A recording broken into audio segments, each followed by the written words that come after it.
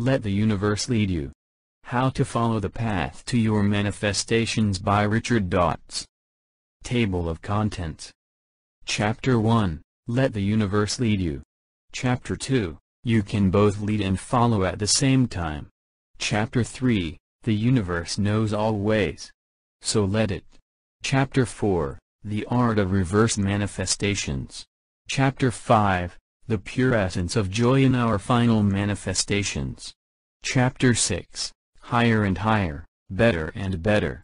Chapter 7, The Universe Always Nudges You in the Right Direction. Chapter 8, You Always Get the Vibrational Essence of What You Ask For. Chapter 9, Practical Ways to Let the Universe Lead You. Chapter 10, The Reverse Manifestations Process.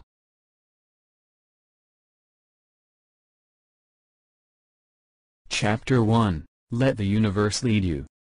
I was driving a friend home the other night when I felt inspired to offer some strange but soothing words to him. Words he would not have expected to hear from me. Normally I would not speak about certain subjects except through these books, but I suddenly felt inspired that evening on the quiet drive back. Cruising along the freeway, I felt the universe nudging me along, urging me to get those words out of my mouth. I could not hold on to them any longer. I have learned many times that when the time is right for you to hear a message, the universe will send messengers into your life to bring you exactly what you need to know. You will be given the missing piece you need at that moment in time, but rarely a moment sooner. If you need guidance, the next step will be shown to you. If you need a nudge that you are moving in the right direction, a sign will be given to you as well. Divine guidance always comes along at the right place and at the right time, although such guidance may take many forms: a book title, my favorite, a movie title, song lyrics, offhand remarks, or even sudden blocks of thoughts and emotions that come to you. Sometimes, you may even feel a clear, inexplicable impulse to go do something. And so that evening, I became the messenger.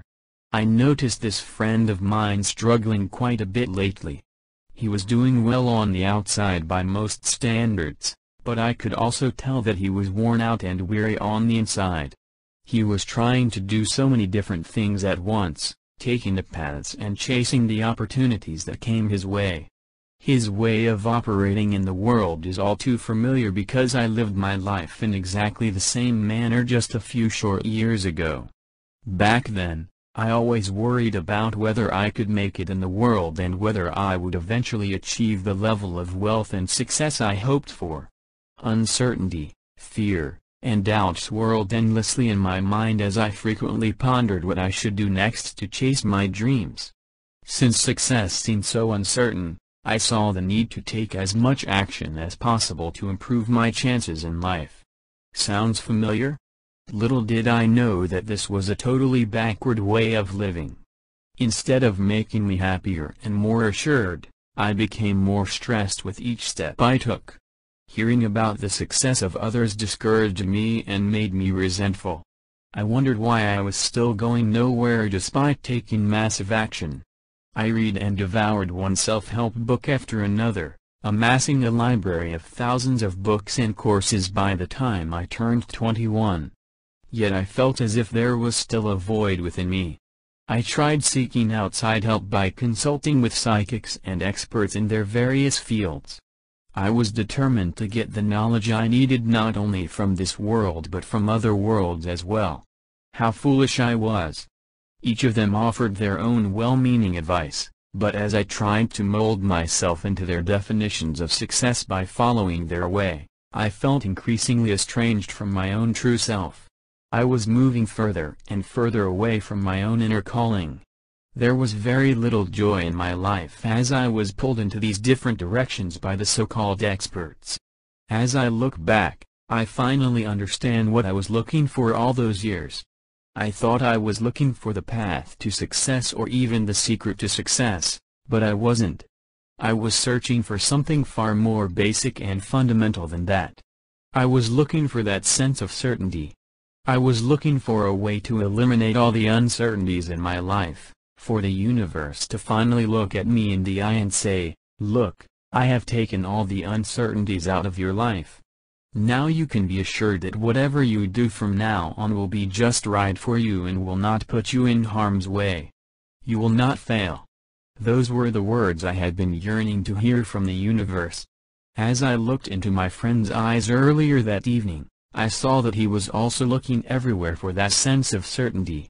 He was looking for a sure path that would bring him the success and riches he envisioned in life so that he could feel safe and secure forever. With that, I felt my lips parting as these words came out of my mouth. Do you know the one realization I wish I had when I was in your position many years ago? No. What is it? He asked, hanging on to my every word. If there is anything I learned from my years of struggle, it is this: stop trying so hard. You need to stop trying so hard and let the universe lead you on where to go next. While I continued glancing at the road ahead, I could see him fidgeting in his seat from the corner of my eye, visibly surprised by my words. I could tell that he had not expected this from me, someone whom he had always seen as hard-working.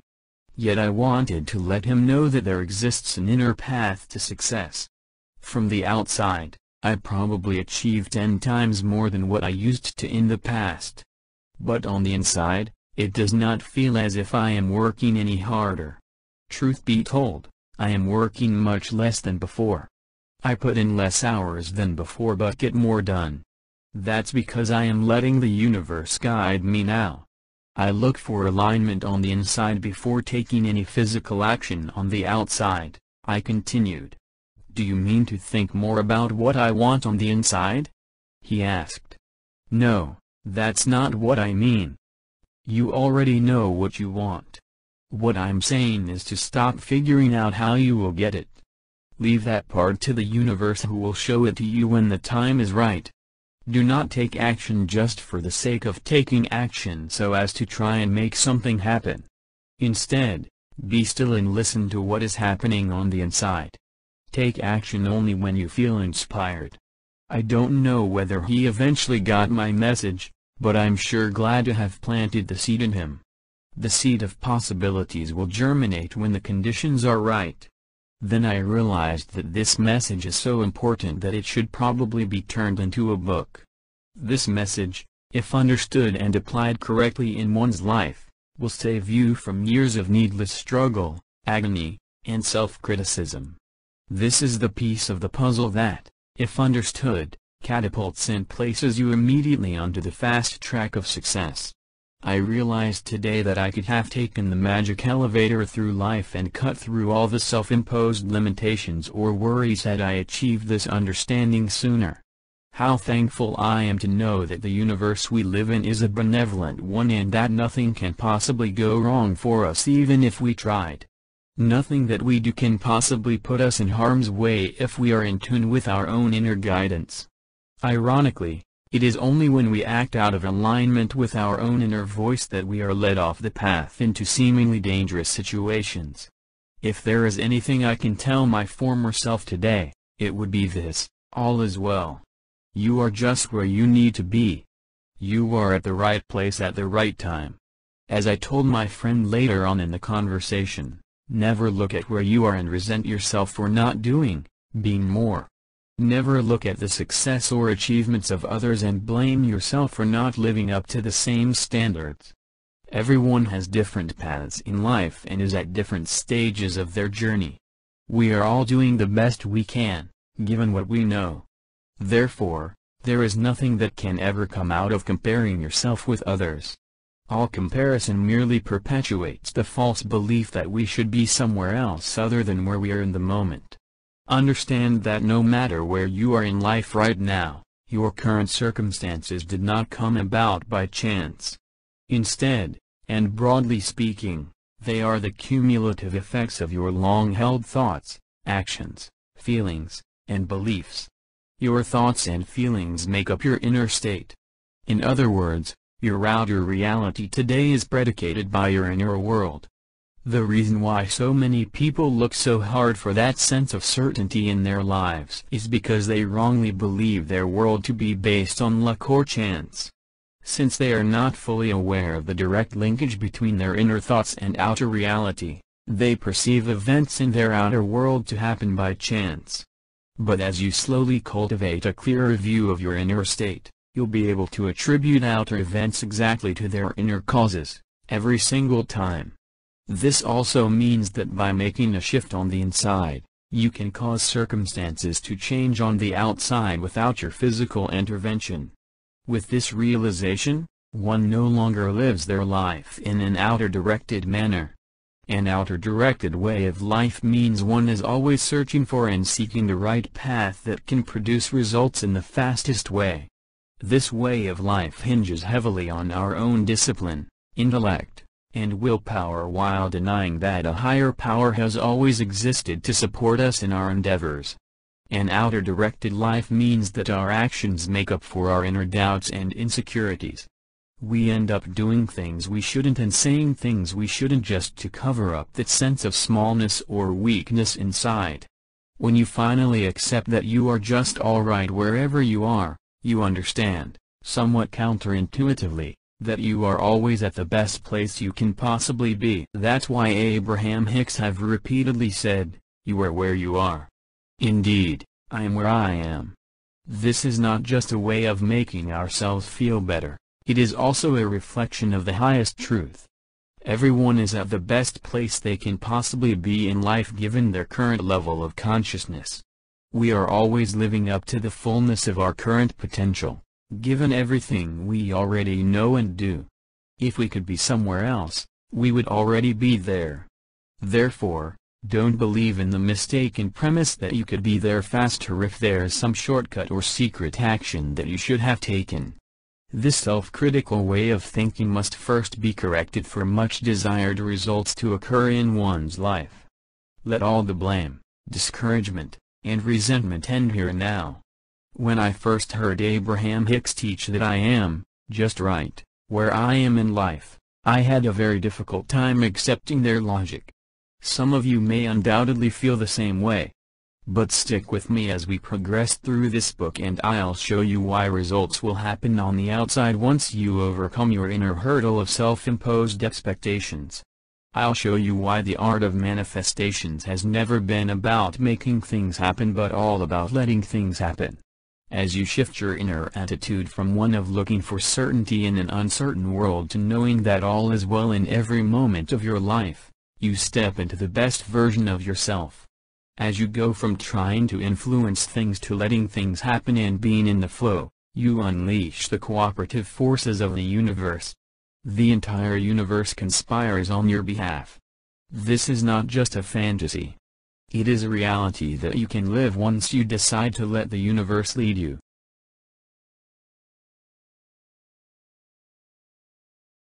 Chapter 2. You can both lead and follow at the same time. There is a certain stigma in our culture attached to being a follower. All of us want to become leaders in our respective fields, at our workplaces and in our careers. All of us want to, in the words of a popular self-help program, lead the field. Hardly anyone wants to be a follower.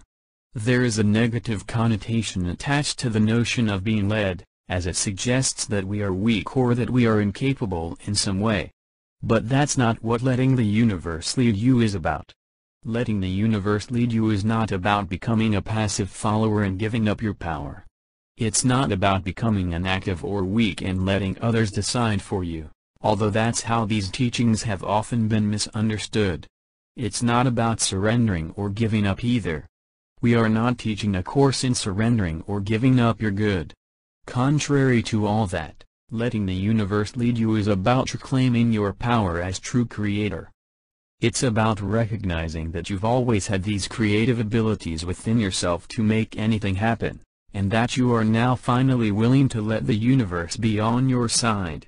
For far too long, and especially in this modern age, mankind has been refusing the help of any higher or spiritual power, preferring to depend on his own superior intellect or his technologically advanced tools. And yet, for all the modern advancements and breakthroughs our civilization has made, there remains problems at every level of society that have not been solved. fundamental problems about how our societies and governments are organized. Problems with hunger and with poverty in various parts of the world. Why is it that we are unable to solve these various problems despite our superior human intellect? Maybe the answer we are looking for is far simpler than anything we have ever imagined. We have been using the wrong tools and looking in the wrong places. We have been looking outside of ourselves for answers, whereas they have always resided within ourselves. Our sophisticated scientific equipment and tools help us to peer 10 to 15 billion light years away, yet the answers we seek have not been found there. Perhaps it is time to seriously embrace and consider what the spiritual masters have reaffirmed throughout the ages, that the answers are within ourselves. Let's think about this from an individual perspective for a moment. Forget about all of the major problems and issues plaguing the world. Forget about poverty, illnesses, pollution, governments, unrest. Focus just on your own life. Take a good look at your own life and what has unfolded so far. Would you say that the best answers to some of the biggest questions you asked have come from within? Would you say that your intuition and gut feeling have proven to be right fairly often, even though your logical mind has told you otherwise? And would you also say that some of the best things in your life happened to you because you followed your intuition and inner calling? I've had this conversation literally hundreds of times with people from all over the world, from diverse backgrounds and with different levels of spiritual understanding. Each of them has personally told me the following: 1. That their gut feeling about a situation has often turned out to be remarkably accurate, even though their logical mind was fighting it all the way. 2. That some of the best opportunities happened as a result of following their intuition and inner calling. Till today, I've never met a single person who said, "I followed my inner calling and it led me to a bad place." Not a single person has told me so. Doesn't that tell us something already about the power of our inner wisdom? I'm willing to wager that no matter where you are in the world, what I've said rings true to you to a certain extent. You may still not trust in your intuition and inner nudges completely, but I think you will agree that it has helped you at least once or twice in life.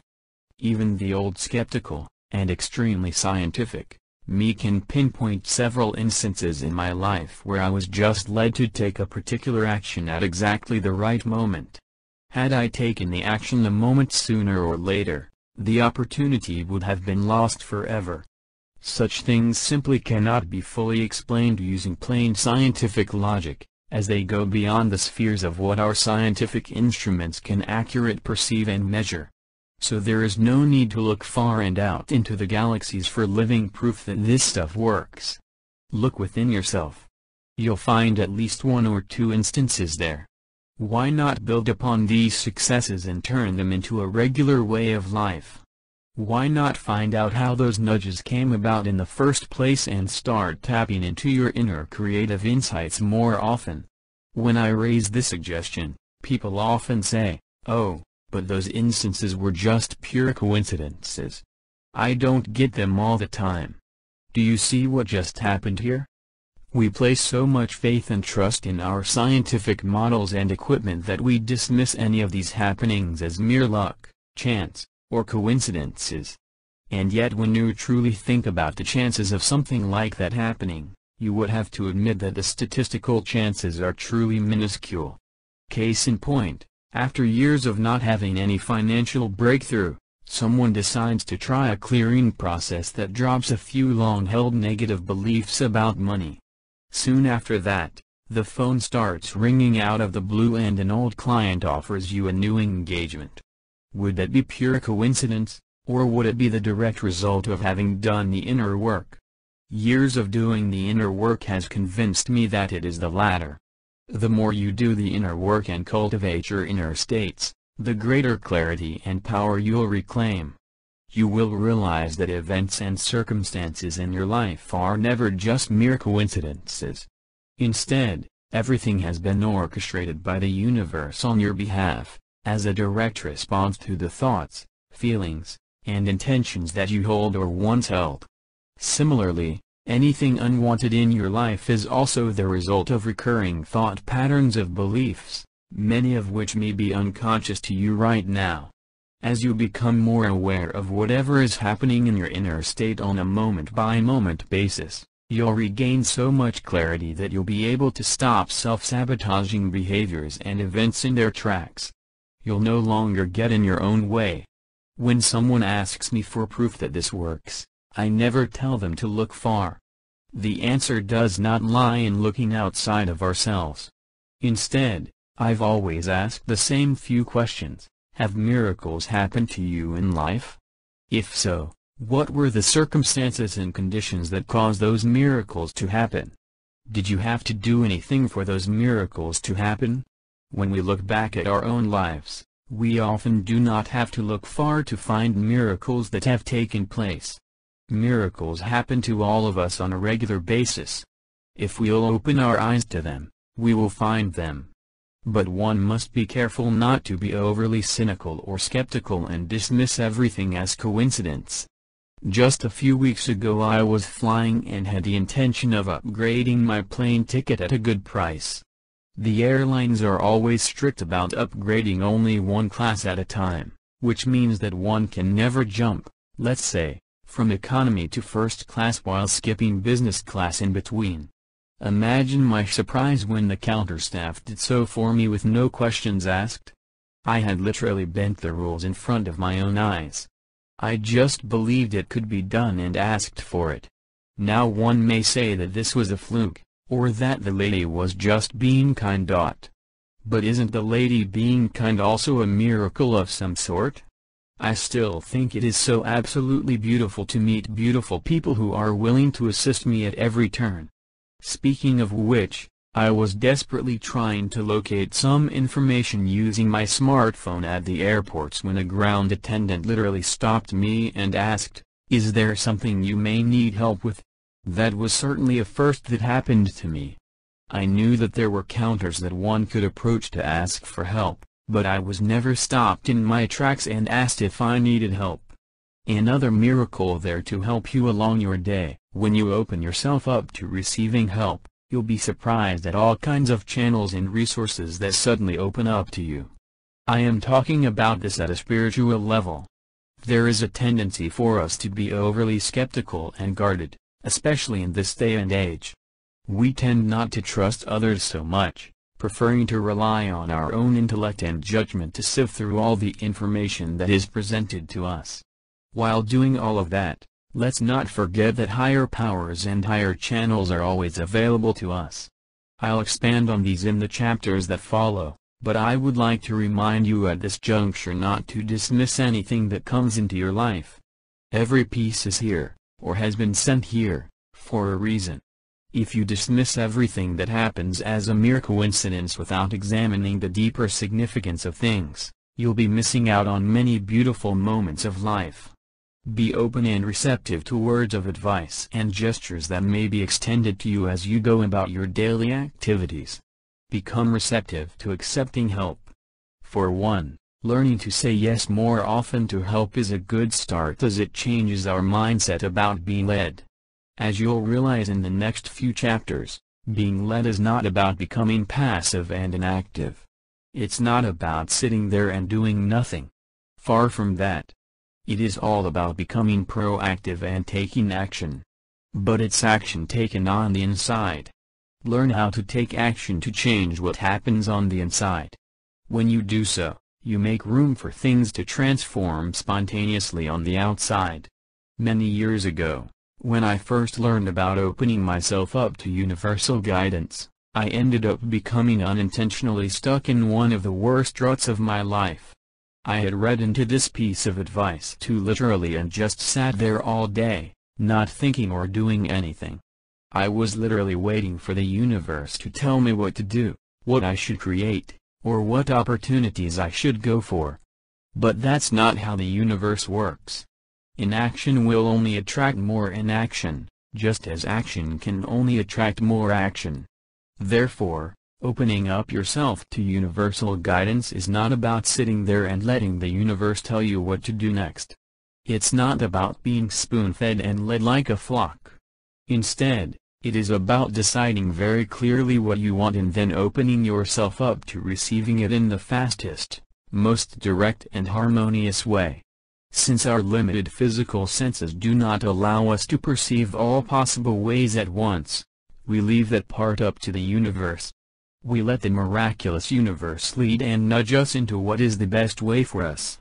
The leading and the guidance occurs after we have decided on what we wanted and communicated it clearly to the universe. But not a moment sooner. Let's take a look at how you can do so right now, starting today.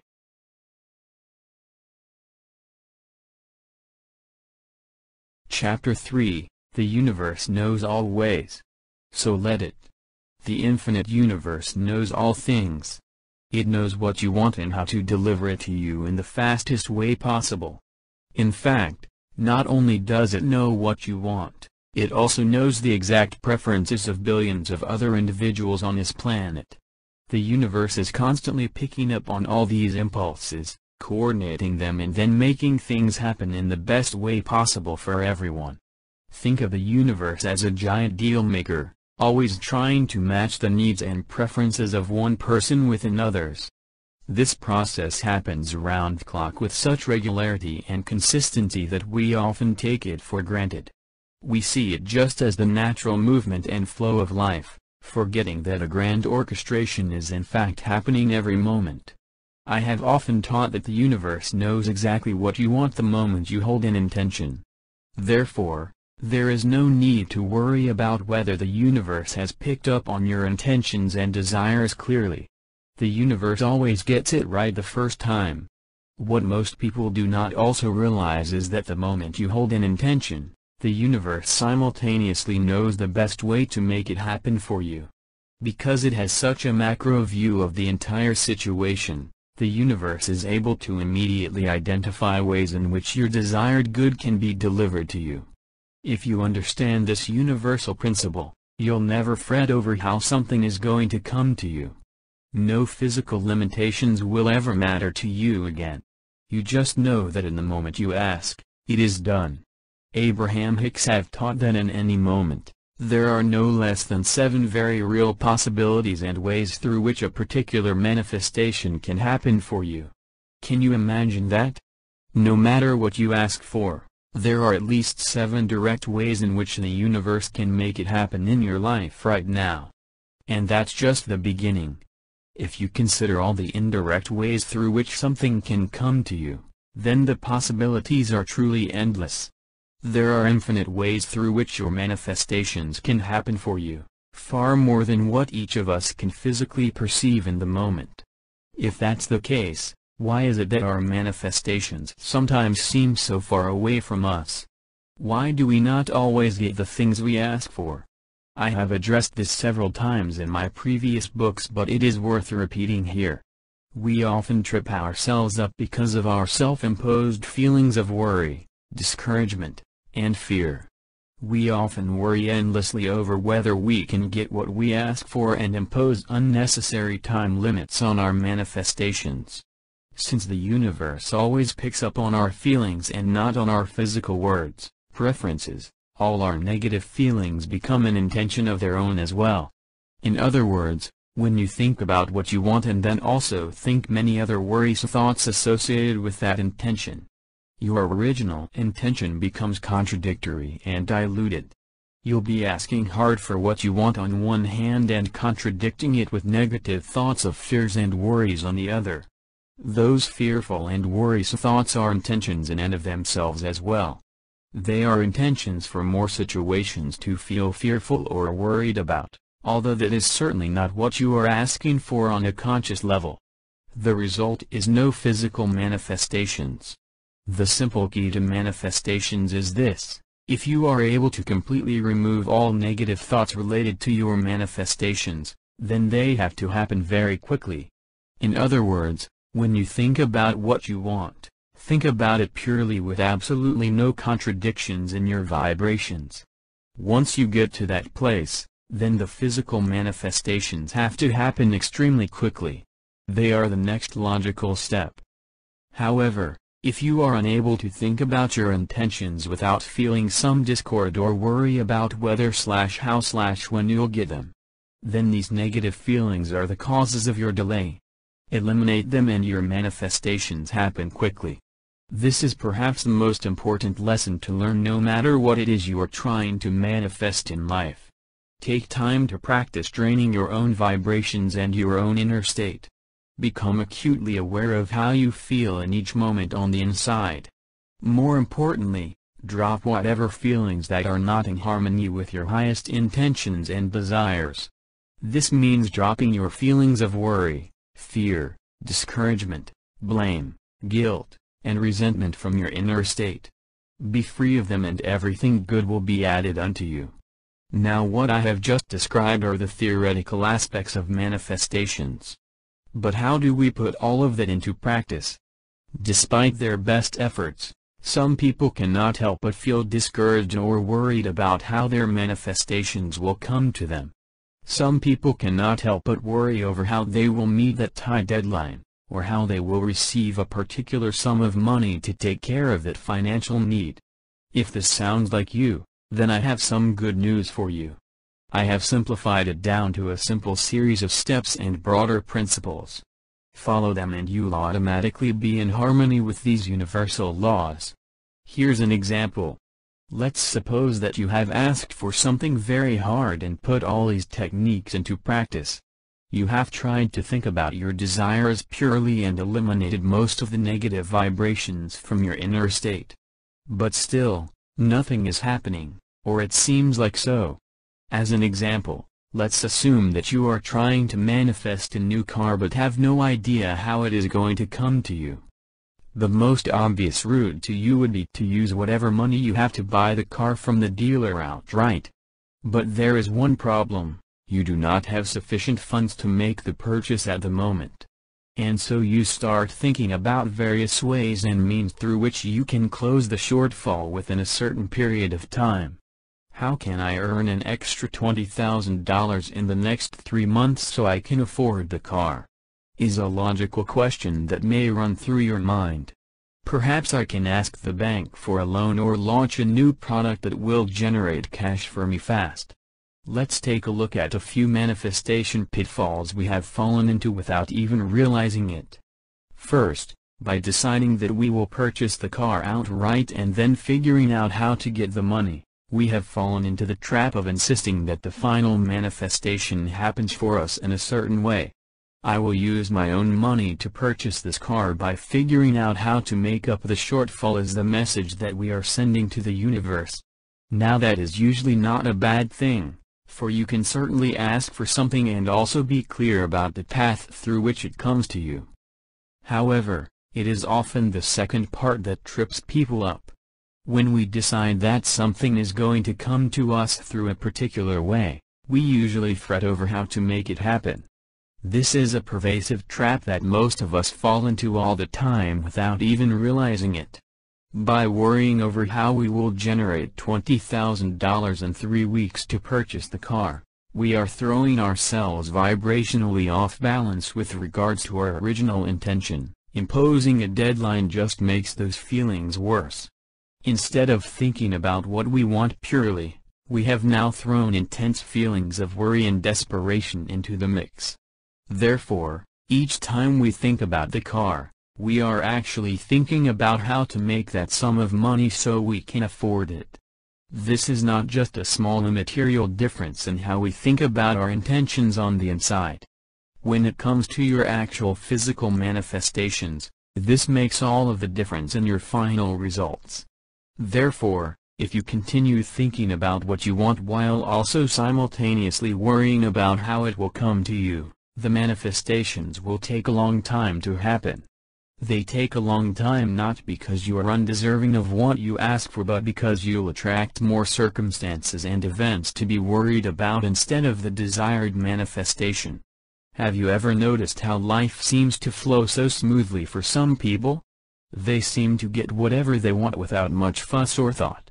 All they need to do is to want something on the inside, and somehow they get whatever they ask for a few days later in the form of a gift or a new opportunity. These individuals are usually regarded in our society as being lucky or blessed by God in some way. At the same time, these individuals often possess a kind of carefree and simplistic attitude towards life that has often been dismissed as being unsophisticated, naive, or childish. I'm sure you'll be able to pinpoint at least one individual in your life who always has good things happening to him or her despite adopting a seemingly naive attitude towards life. Could their mental attitudes hold the keys to physical manifestations? After a thorough study of the science of manifestations, I am convinced of the link between one's mental attitudes and their outer results. Seemingly naive individuals who adopt a simplistic attitude in life tend not to worry so much. They never fret over how things will happen to them. At the same time, they remain unattached to the outcome. This means that they are happy if things happen to them, but they are also alright if things do not work out the way they want. As a result, they often find things happening the way they want. What would happen if we deliberately adopted this mental attitude? I'm not telling you to be unsophisticated or simplistic in your thinking, but rather to give up all unnecessary worrisome and fearful thoughts that bog you down. Give all of that up. Give up the need to struggle or find your way, and just trust that the universe already knows the best way for you. Let the universe deliver the best way to you. This new way of life takes some getting used to. Very often, we will not be able to keep ourselves physically still. We'll feel the incredible urge to do something to make things happen on the outside. But one valuable question we should ask before taking any physical action on the outside is this: am I doing this out of fear, worry, or out of inspiration, love? If the answer is the former, then it'll be in your highest interest not to act for now, for that will be your dominant vibration. Before I realized this principle, I used to take action out of fear and worry all the time.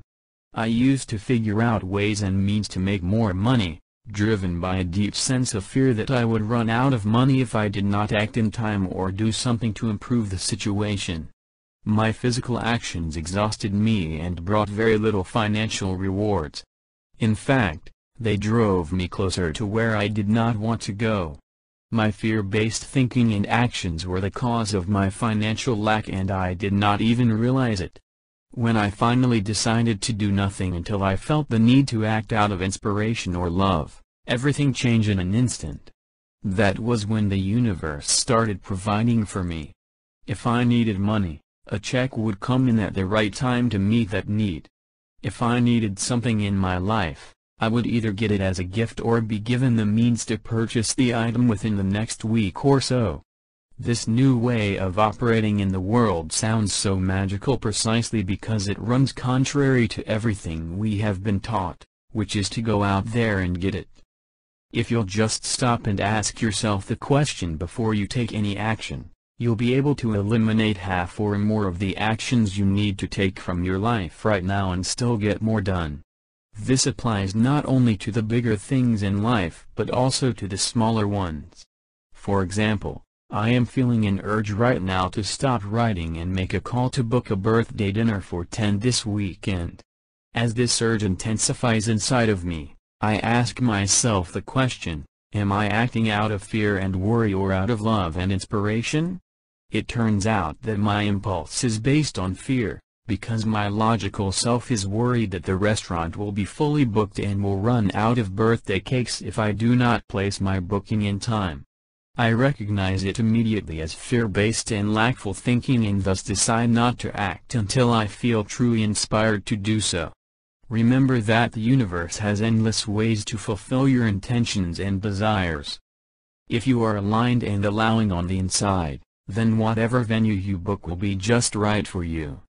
The food will be great, the service will be great, and there will be more than enough birthday cakes for everyone. But things start to get awry when you allow yourself to act from a fear-based perspective. You may find that the line is busy no matter how many times you call, or that there are no seats available, just as you feared, when you finally get through. Or you may meet with a grumpy service staff at the other end of the line. I have experienced this so many times in the past when I acted from a sense of fear, not realizing that my own vibrations were influencing my outer reality in tangible ways.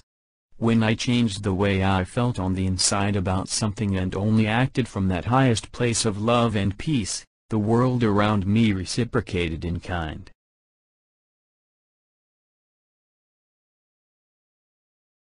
Chapter 4: The Art of Reverse Manifestations. The greatest spiritual masters have repeatedly taught over the ages that the manifestation process is simple. All you have to do is to ask, and it will be given. Yet if the process is as simple as it sounds, why is it that so many people are still stranded without their manifestations? Why is it that so many are still struggling through life? I used to be one of those who pondered this question. I thought there had to be some kind of a missing secret, a kind of mind hack or backdoor through which I could finally access the real powers of the law of attraction. Alas, after more than a decade of study and thousands of books and courses later, I realized that there are no missing secrets. Neither are there mind hacks or backdoors that we can access. All of these are romantic notions peddled by marketers to simply sell us more stuff.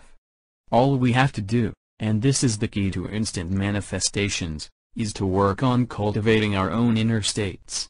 When we remove all the negative feelings on the inside that are out of harmony with our original intentions, then our good will come incredibly quickly into our lives. Sadly, the reverse is also true. The longer we hold out and demand to see proof that this works before we are willing to change our inner states, the longer things will remain the same. It sounds unfair, but this is universal law. I realized that when the spiritual masters said and taught something, they actually meant it in a literal sense. They were teaching it without any ulterior motives or ego. They have progressed beyond that stage. Therefore, the next time you come across any ancient spiritual message, whether it is in the form of a scripture or ancient mantra, first try to understand it literally. The literal meaning holds the keys to the original intentions of the teacher. Sometimes the teacher may attempt to communicate in parables, but beneath the parable is usually a straightforward message. This message, if applied in one's life, has the power to change the course of your life. I can still remember the epiphany I had when I realized this is all real. I can still remember the exhilarating feeling I felt running through every fiber of my body when I realized that what the ancient spiritual masters taught were all true. Every single word of it. Therefore, when Jesus says, "Ask and you shall receive," he really meant it quite literally. He was telling his followers, and anyone willing to listen, that if you are willing to ask, you will receive whatever you have asked for, no matter what it is. Notice that Jesus did not say, "Ask and figure out how you shall get it, before you will receive it." Neither did he say, "Ask and then worry about how to get it." I'm sure if our universe functioned according to the principles of hard work and struggle, this could have been the alternative words of Jesus. After all, this master teacher only wanted to teach his followers about the universal truths as he perceived them and was willing to risk physical persecution to do so. The fact that Jesus said "Ask and you shall receive" in such a simple, straightforward manner points to the benevolent and magnanimous nature of the universe.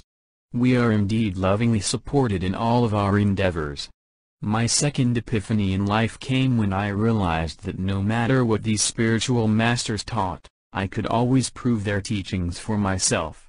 Since we are all living in the same universe, these teachings should apply equally to everyone. When combined with my first realization that I should apply these truths faithfully, my physical world began to change right before my eyes. My life began to improve and straighten itself out with a speed that astonished even myself. In the same way, you don't have to take any of these teachings at face value. Prove them to yourself in your own life. Give them a chance. I am telling you that they absolutely work, as evidenced by the transformed lives of hundreds of thousands of readers around the world who have taken the time and effort to put this into action. It does take some discipline and consistency in the beginning since we are deviating from our normal patterns of thought. But keep at it and you'll soon see results within a very short time. The saddest thing is to dismiss everything at the outset without even giving it a try. You really have nothing to lose and everything to gain. I'll always remember what the great Ho'oponopono shaman Dr. Iokulo Hulen said in one of his seminars. In his usual straightforward style, Dr. Hulen said he will be damned if he ever lied to his students about any of this stuff. In the same way, every teacher has come forth with the highest intentions to teach the truth. I must admit that I did not always think this way. I was always skeptical in the early days of my journey, so much so that I wondered if these spiritual teachers were just making things up to make us feel better. But understand that you do not always have to take their word for it. Prove their teachings in your own life and you'll realize the value of what they teach for yourself. Now that we are on the same page, let us examine the 5 profoundly simple words echoed by the greatest spiritual teachers throughout the ages. Ask and you shall receive. Look into any spiritual tradition and you see these 5 words repeated in their essence, albeit in different languages or forms. Why is that so? Does it hold the keys to our physical manifestations? We can break this statement down into 2 parts. The first part consists of asking. Contemporary spiritual teachers such as Abraham Hicks have given their take on how to ask. Asking means holding an intention for something. I have written about intentions and their crucial role in many of my previous books, so I will not repeat them here. What I want to focus on is the second part of the teaching that perplexes many, and you shall receive. What do the great spiritual teachers mean when they jump straight from the asking to the receiving with absolutely nothing in between? Are there no intervening steps? Is it really as simple as asking on the inside and then receiving absolutely anything you have asked for? The short answer to this question is yes. The process really is that simple. The long answer is somewhat more complicated and involves the concepts discussed in earlier chapters of this book. When the ancient spiritual teachers said ask and you shall receive, they really meant it quite literally. They wanted you to hold an intention for something, and then keep holding it purely until you receive it. The last 4 words are key. We are supposed to hold an intention purely until we receive it. Unfortunately, the mass majority of the population have gone way ahead of themselves by asking for something and then sabotaging themselves in the interim by allowing negative thoughts and feelings to dominate their consciousness. This is certainly not what the ancient spiritual masters taught. When you are able to hold an intention for what you want purely, the very thing you ask for comes into your life almost immediately with no delay or time lag. Lester Levinson wrote about such spontaneous manifestation experiences in his books, and so have Dr. David Hawkins in his book Letting Go. When a pure intention was held on the inside for a particular food item at the restaurant, it was brought over by the waitress almost instantly with no outer delay. While we may wonder how that can even be possible, let's not forget that it is in accordance with what the spiritual masters have always taught. Ask and you shall receive. My intention for this book is to teach readers an easy way to apply this manifestation principle. I call it the art of reverse manifestations. This means that instead of viewing the manifestation process from where you are at the moment, I would like to invite you to view it from the end. Imagine yourself right at the very end of the manifestation process where the final physical manifestation has already occurred. This in itself is nothing new since many spiritual teachers have advocated the importance of feeling as if something is already true for us. But this technique goes beyond just feeling as if. It actually turns the entire manifestation process around on its head. We start with the end in mind and stay there, just as the spiritual masters throughout the ages have taught and done for themselves. One downside of feeling as if is that we usually need to use lots of mental energy and effort to conjure up those feelings. We usually have to try very hard to sustain the intensity of those feelings. One reason why students of this material often abandon the practice of visualization is because of the amount of mental effort it takes. In the beginning, visualizations and feeling as if may seem fun and energizing to an individual. However, the longer one tries them without any evidence of their physical manifestations in sight, the greater the tendency to feel discouraged and skeptical about the whole process. That is when self-doubt and desperation start to seep in. It is these negative feelings that keep your physical manifestations at bay. Let me repeat it, as this is important. It is these negative feelings that creep in that keep your physical manifestations from happening. If you found a way to eliminate all, or most, of these feelings from your inner state, then your physical manifestations will happen very quickly. Visualization usually works for the small things because our negative feelings of worry and self-doubt are not as intense. Also, because of our own expectations, small things take a faster time to manifest for us. Therefore, we do not have to visualize for as long to see small manifestations take place. However, visualization usually falls flat on its face for the bigger things that we ask for. This is not because visualization does not work. It is very effective as a manifestation tool. However, even an effective manifestation tool cannot function well under the presence of repeated negative feelings or thoughts. This is why it is so important to find a way to handle these negative feelings and thoughts as they arise.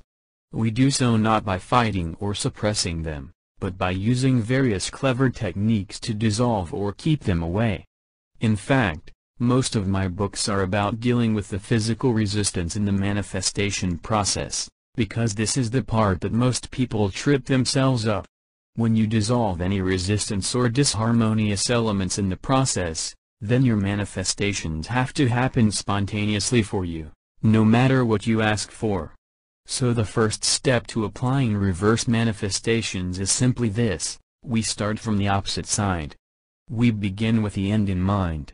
Form a clear mental picture of what you would like to manifest and how it would feel like when the final manifestation has taken place. This does not always have to be in the form of a mental image that you hold in your mind. It can also be the strong and intense feelings that you feel when you finally have something. The good news here is that I will not be asking you to hold on to these feelings repeatedly for long. You will not be asked to conjure any of these good feelings up. Instead, you will be led through a process to feel and experience these good feelings spontaneously on their own. The process of reverse manifestations is one where we begin with the end in mind. However, contrary to conventional wisdom, we do not start at the end and then figure out a way to get from the final manifestation to where we are now. There is no figuring out what you have to do. We are not trying to reverse engineer the process or to come up with ways through which you can manifest something by working backwards. Recall that none of these physical actions are needed in the creative process. Deciding how something will come to you is not your job unless you also have a clear intent on how you want something to come to you. So we will leave figuring out the specifics to the universe and focus entirely on our part of the equation, deciding what we want and maintaining our undivided focus on it.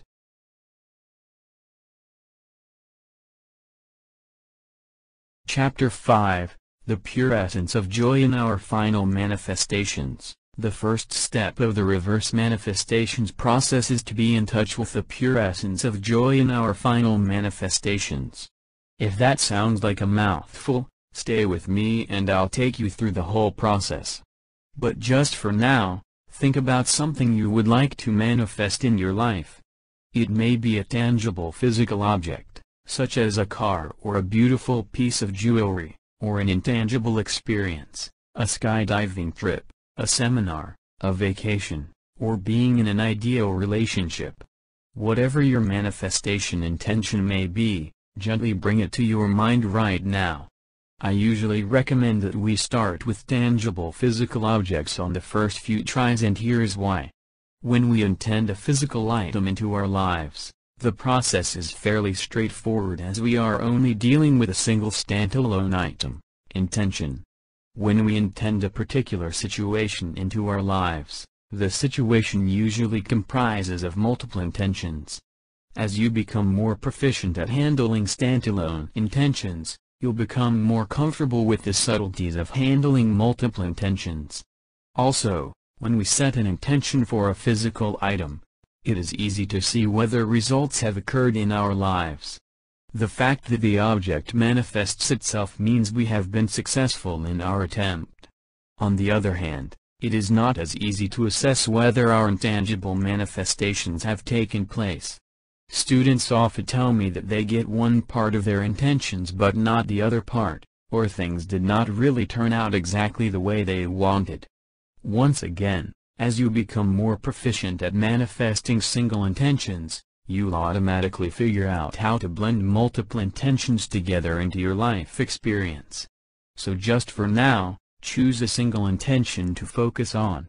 We will be using the same intention throughout all the exercises in this book so you can have your first manifestation set up even before you finish reading this book. In just a moment, you will close your eyes and picture yourself enjoying the final manifestation.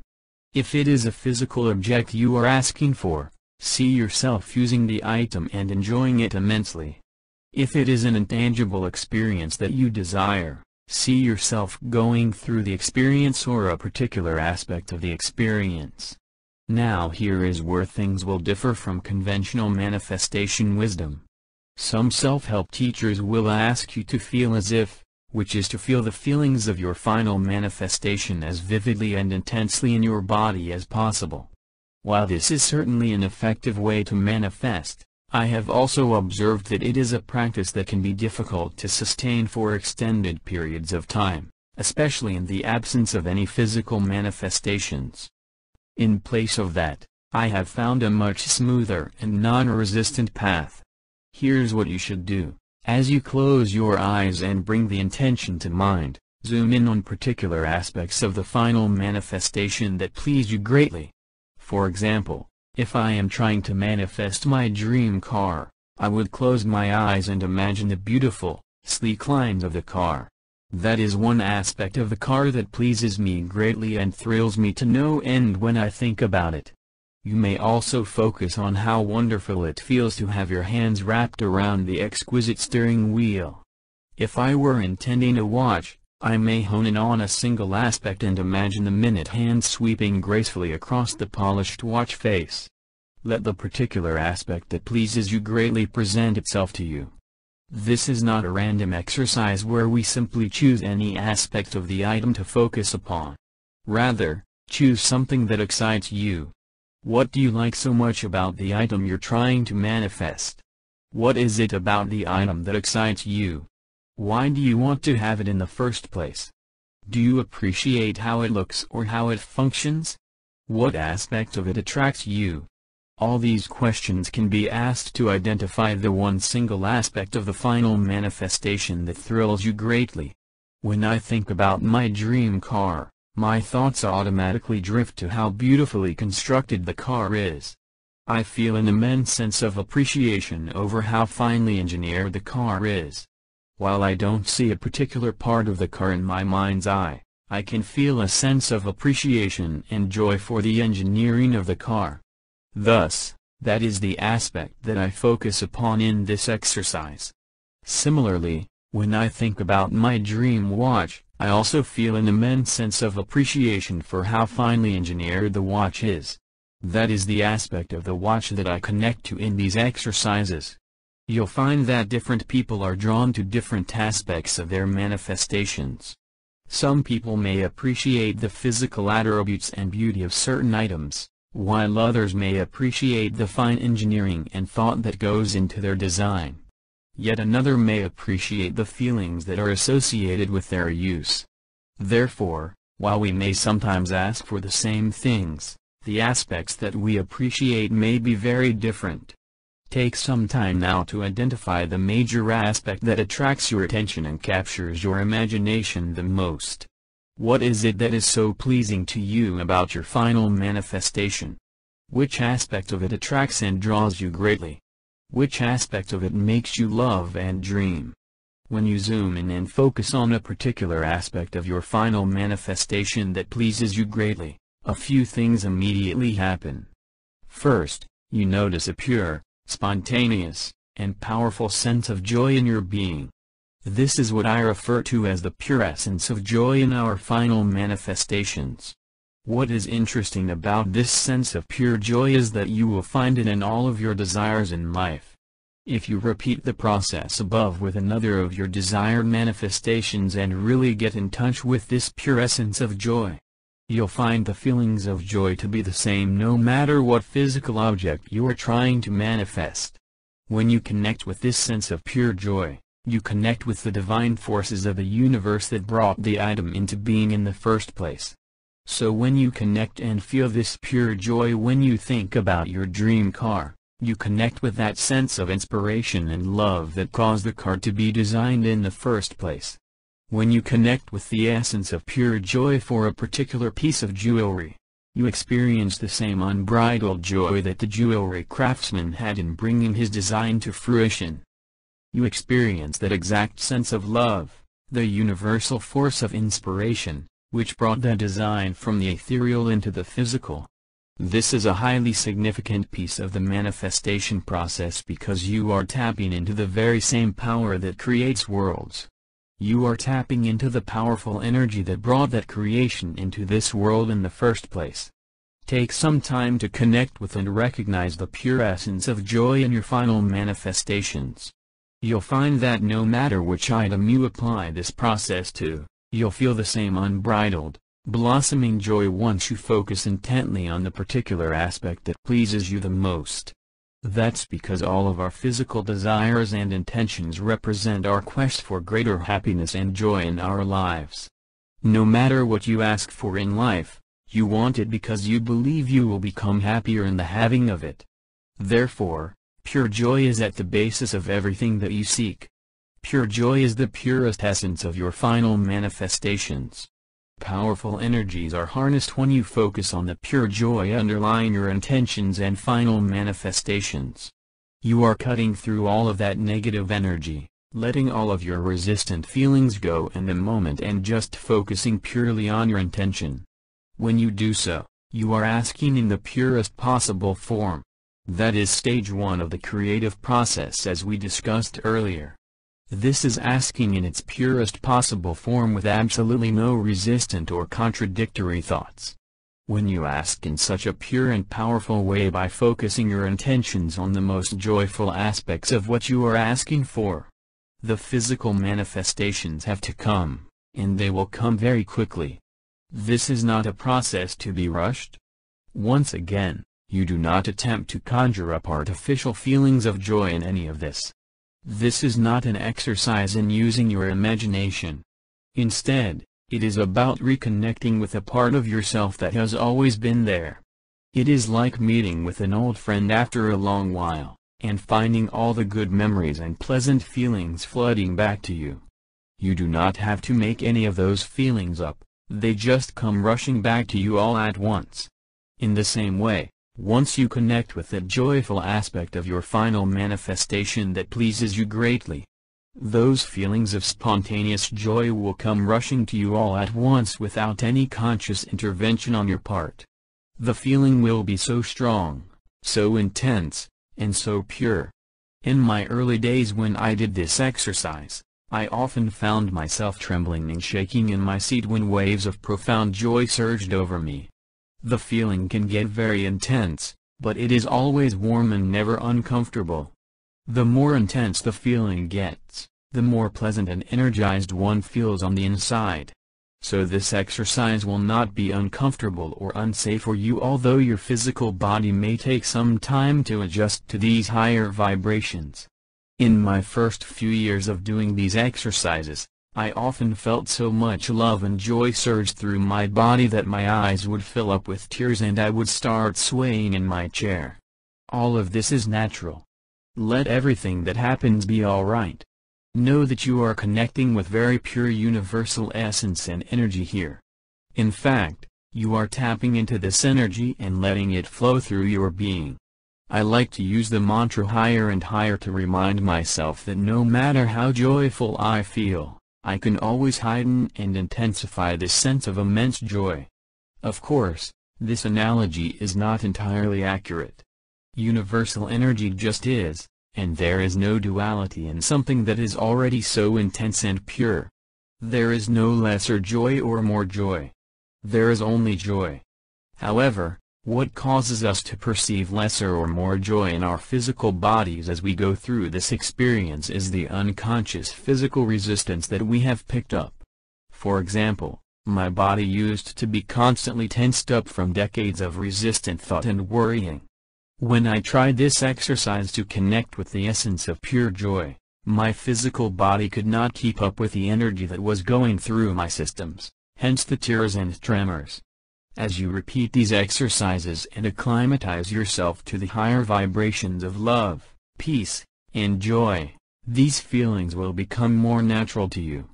Therefore, in the beginning, I like to use the phrase higher and higher to remind myself that there is always more physical resistance that I can consciously let go of. I can relax just a bit more in the moment to allow more of that joy to flow through me. I am even feeling it now so intensely in my body as I write these words, as goosebumps well up all over my body. It is a very pleasant and euphoric sensation. I would like you to devote the rest of today to connecting with this pure essence of joy in your final manifestations. Think about your intention in general and then hone in on one particular aspect that pleases you the most. As you hold this aspect in your mind and appreciate it, feel those sensations well up all over your body. Feel them intensely in your body. This feeling is similar to what one gets when they gently pet their cat. Notice how you feel when you are petting your beloved animal. Your thoughts are wholly focused on how much you love and appreciate your animal. You appreciate the nice coat of fur it has. You appreciate the joyful company it provides you. You appreciate all the fun times you had together. The list goes on and on and on.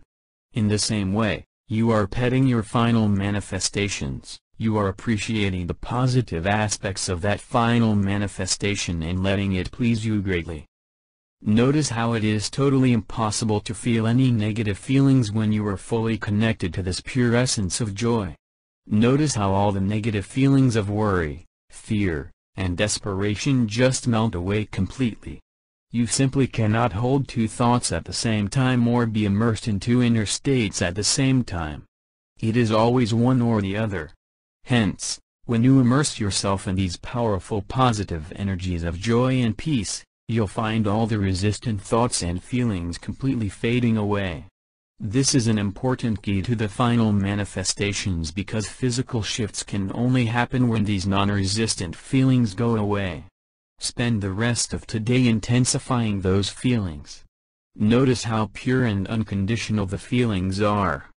Remind yourself that you can always go higher and higher, that you can always feel more and more of that loving energy. Very often, people hold themselves back and restrict themselves when something feels too good. They are even secretly worried whether it is sinful to feel this pleasurable and good. Let all of these resistant thoughts out of your mind. Let your self-imposed limitations and self-consciousness go. No one has to know that you're sitting there in your office chair and feeling this good. You may even let out a sigh or moan in the process. Focus on intensifying these feelings and experiencing them for longer periods at a time. I have not found any adverse effects from immersing myself in these feelings for hours on end. You'll find that these feelings do not tire you out.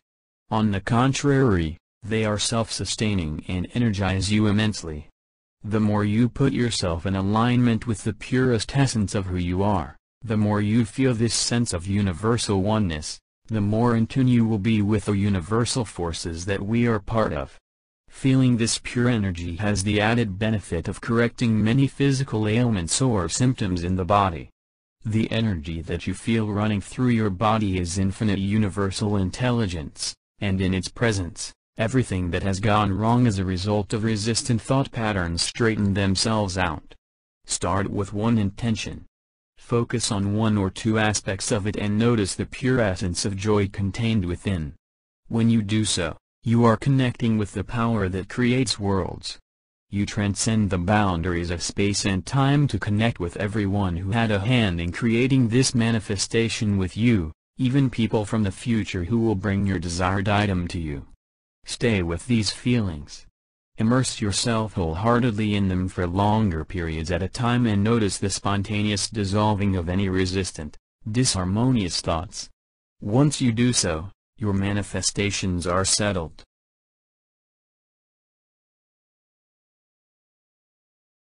Chapter 6. Higher and Higher, Better and Better. Notice how blissful you felt when you connected with the pure essence of joy in your final manifestations. Everything felt so right and smooth with no contradictory feelings or resistant thoughts. The absence of resistant thoughts about your intended manifestations is the reason why you felt so good and energized during the process. Resistant thoughts about whether our intentions will come true for us lead to negative feelings of discouragement and self-doubt, all of which drain us physically and emotionally when held for prolonged periods of time in our consciousness. When we let all of those resistant feelings go, we experience immediate physical relief. And that is only the beginning. When you connect to the pure essence of joy within your final manifestations, everything works out smoothly for you. You do not have to worry about how you will get what you want, neither do you have to fuss over the physical steps to get there. Notice how all these worries thoughts about the specifics just melted away when you connected with that pure essence of joy within. Let the universe handle the logistics because it is equipped to do a far better job than you. The universe knows all of the parameters involved and the personal preferences of everyone who is related to your intention. Let it take care of all the nitty-gritty details, satisfying the needs of everyone while you focus purely on what you would like to manifest. The most commonly asked question at this point is there anything else I have to do? Spiritual masters have often taught that there is nothing more you need to do and that everything is settled in the moment you hold a pure intention, ask for something. The same applies here when you use the reverse manifestation process. Once you have held your intention purely and connected with the pure essence of joy in your final manifestations, there is nothing more you have to do. Leave all of the details and logistics up to the universe and just revel in the fun of your newfound life. Find joy in living your life instead of worrying about how things you ask for will come to you. Live fully in each moment instead of worrying about perceived problems and issues from the future. Those can just as easily be solved by following these universal principles. No amount of brain activity and intellect will allow you to dictate every single minute detail in your life, so why not leave it up to a higher power? If you insist on doing something, then let it be this: whenever you have the opportunity or free time, consciously connect and feel the pure essence of joy present in your final manifestations. For a start, you can do so 3 times a day. Set aside 3 quiet periods a day where you can just be with yourself. Allow yourself to become really comfortable, close your eyes, and then connect with the pure essence of joy present in your final manifestations. I would devote around 5 to 10 minutes for each session. Your intention for these sessions is not to make anything happen on the outside but solely to feel the pure joy that is present in your final manifestations right now, in this moment. Remember that anytime you try hard to achieve something or make something happen, you are working against the universal flow. You are trying to insist that things come to you through a particular path or method. Let go of the need to try hard or even try at all. Let go of any long-held beliefs about struggle you may have inherited from your parents. The struggle along the path is always optional. Take the path of least resistance on the inside. This means becoming very still, going within, and connecting with that sense of pure joy and peace that has always been there. You'll find that the feelings intensify for you each time you try this exercise because there is truly no limit to how good things can be on the inside. The mantra higher and higher comes in handy here. As things feel better on the inside, Your outer circumstances will improve accordingly. Our outer world is nothing but a mirror of our inner state. I always go into each connecting session with an open mind and a childlike sense of curiosity, wondering how much better I can feel in the upcoming session. Your feelings will give you a clue as to how close you are to your final manifestations. When you feel really good about something as you think about it with absolutely no sense of resistance, it means the physical manifestation is really close. Expect it in your physical reality soon and look out for it. You will be given hints and clues by the universe. On the other hand, if you still feel some form of inner discord or disharmony when you think about your goals and intentions, it means you are further away from your physical manifestations. You are further away not because you are undeserving of what you have asked for, but because of the contradictory thoughts and feelings that you still allow yourself to hold. Notice that I use the word allow in the previous sentence. When physical manifestations do not show up in our lives, there is a tendency to ascribe the blame to various third parties, to the economy, our bosses, jealous colleagues for sabotaging our efforts, uncooperative clients, and so on. But know that none of these matter if you are truly in alignment with your highest self. When you are in the universal flow, none of these external factors matter one bit. No one will be able to sabotage you even if they wanted to. You will truly be under divine protection wherever you go. This is why prayers for protection work if you use them with a pure intent, out of love, and not out of fear or spite. You will be so vibrationally incompatible with individuals holding differing intentions that they will be taken out of your physical life experience completely. This is the fundamental law of attraction at work. I remember a lady at work who used to make others look bad to get ahead. She would frequently point out various flaws in the work of others to the higher-ups in the hopes of gaining their favor. I was often amazed while working with this lady how her poisonous arrows missed me so narrowly. For example, I would uncover a mistake just before she had the chance to report it, or that something else would happen to catch her attention at the right moment. That was in the beginning when I was still integrating these universal principles into my life. As I focused and connected more with my higher intentions, I was miraculously taken out of the situation a year later. While I was initially sad to leave that position, as there were many aspects about it that I liked, I realized I had also been holding strong intentions to be free from any interactions with this lady. The universe freed me from an emotionally draining and negative situation without me having to do it myself. Prove these principles to yourself in your daily life by connecting with the pure essence of joy thrice a day and intensifying those good feelings each time. The 5 to 10 minutes you spend on each session will shift your vibrations drastically such that you will no longer be vibrating at the same low level of worry or fear as in the past. Notice how differently the world responds to you when you step out and various opportunities start coming your way. At first, there is a tendency to dismiss all these good happenings as mere good luck or coincidence. But keep at it and you'll find them becoming regular occurrences in your life. That's when you will fully awaken to the power of tending to your inner states. There is no value in blaming another when your physical manifestations do not happen for you. In my work, I have heard all sorts of excuses that people give when things do not manifest for them, ranging from some secret steps are withheld from me to they have priced this so high I cannot afford to buy it. Anytime you feel the urge to blame any external factors for your lack of physical results, pause for a moment and let those negative feelings go. Drop them without engaging in them any further. The more you insist on why you cannot have something, the more you'll be at the mercy of those external circumstances. What you're effectively intending is for the external circumstances and obstacles to remain the same or even grow bigger in your face. That's why spiritual teachers have repeatedly taught that whenever we say no to something out of frustration or fear, we are actually attracting more of it into our lives by virtue of our continued attention to the unwanted.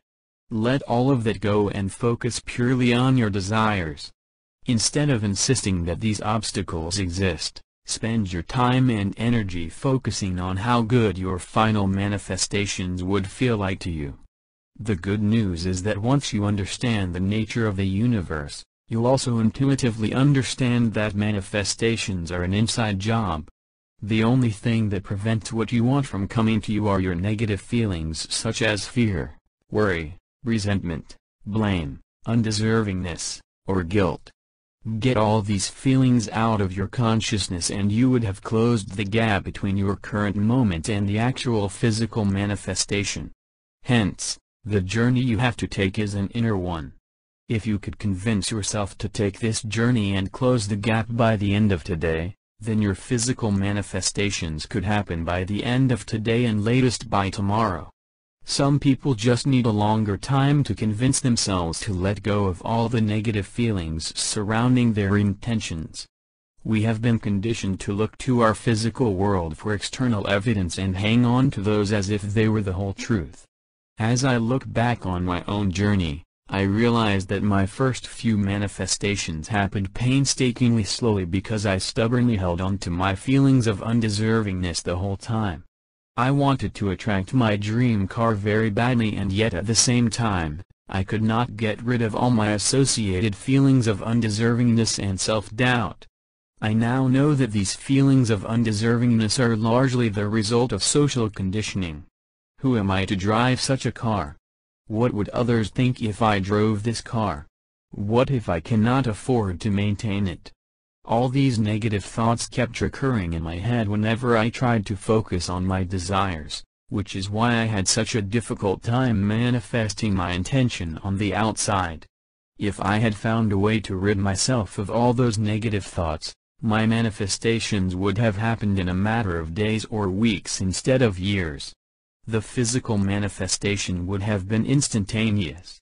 Right now, you probably perceive a number of obstacles standing between you and your desires. The good news is that dealing with these obstacles is not your job. The universe always has a bird's eye view of the whole forest and is able to see the trails that will lead you to where you want to be. Your job is to first take the inner journey on the inside. To get yourself to that place on the inside where you feel the pure, unadulterated joy of your final manifestations in the now moment. When you get to that peaceful place of love and peace on the inside and stay there often, that is when your physical manifestations will happen on the outside.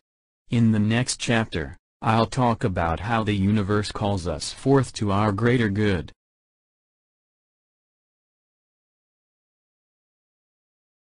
Chapter 7, The universe always nudges you in the right direction. The universe always calls you forth towards your greater good.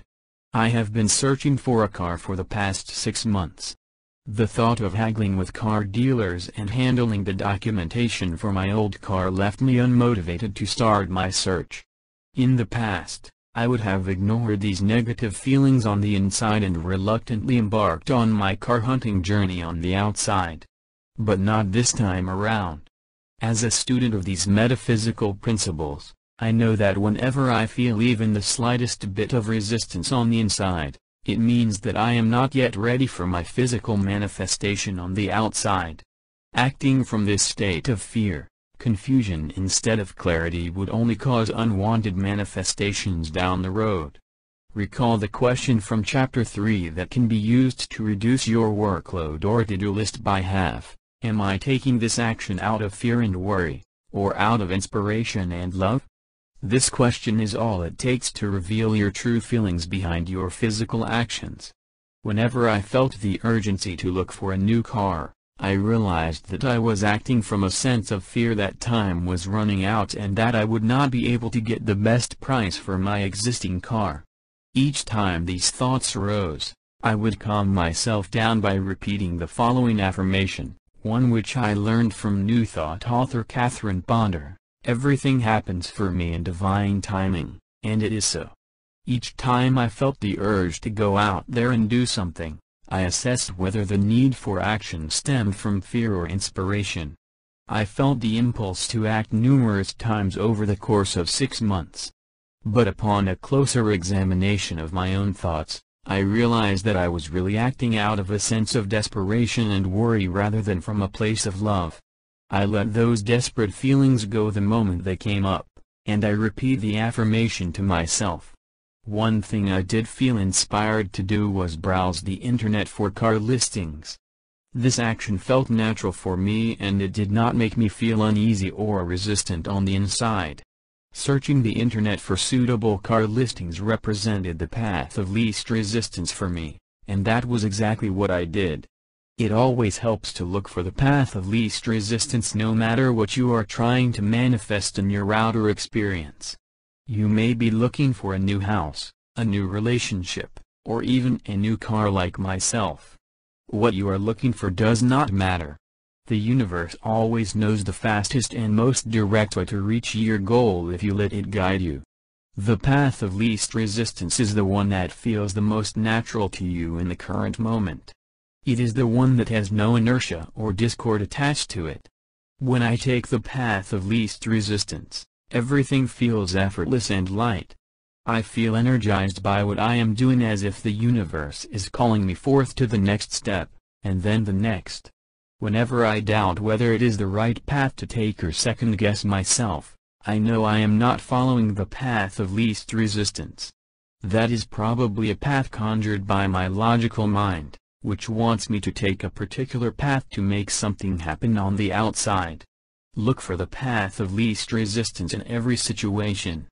It is always present and always there no matter how dear the situation may be. However, the path of least resistance may not always seem to be the most logical or the most direct.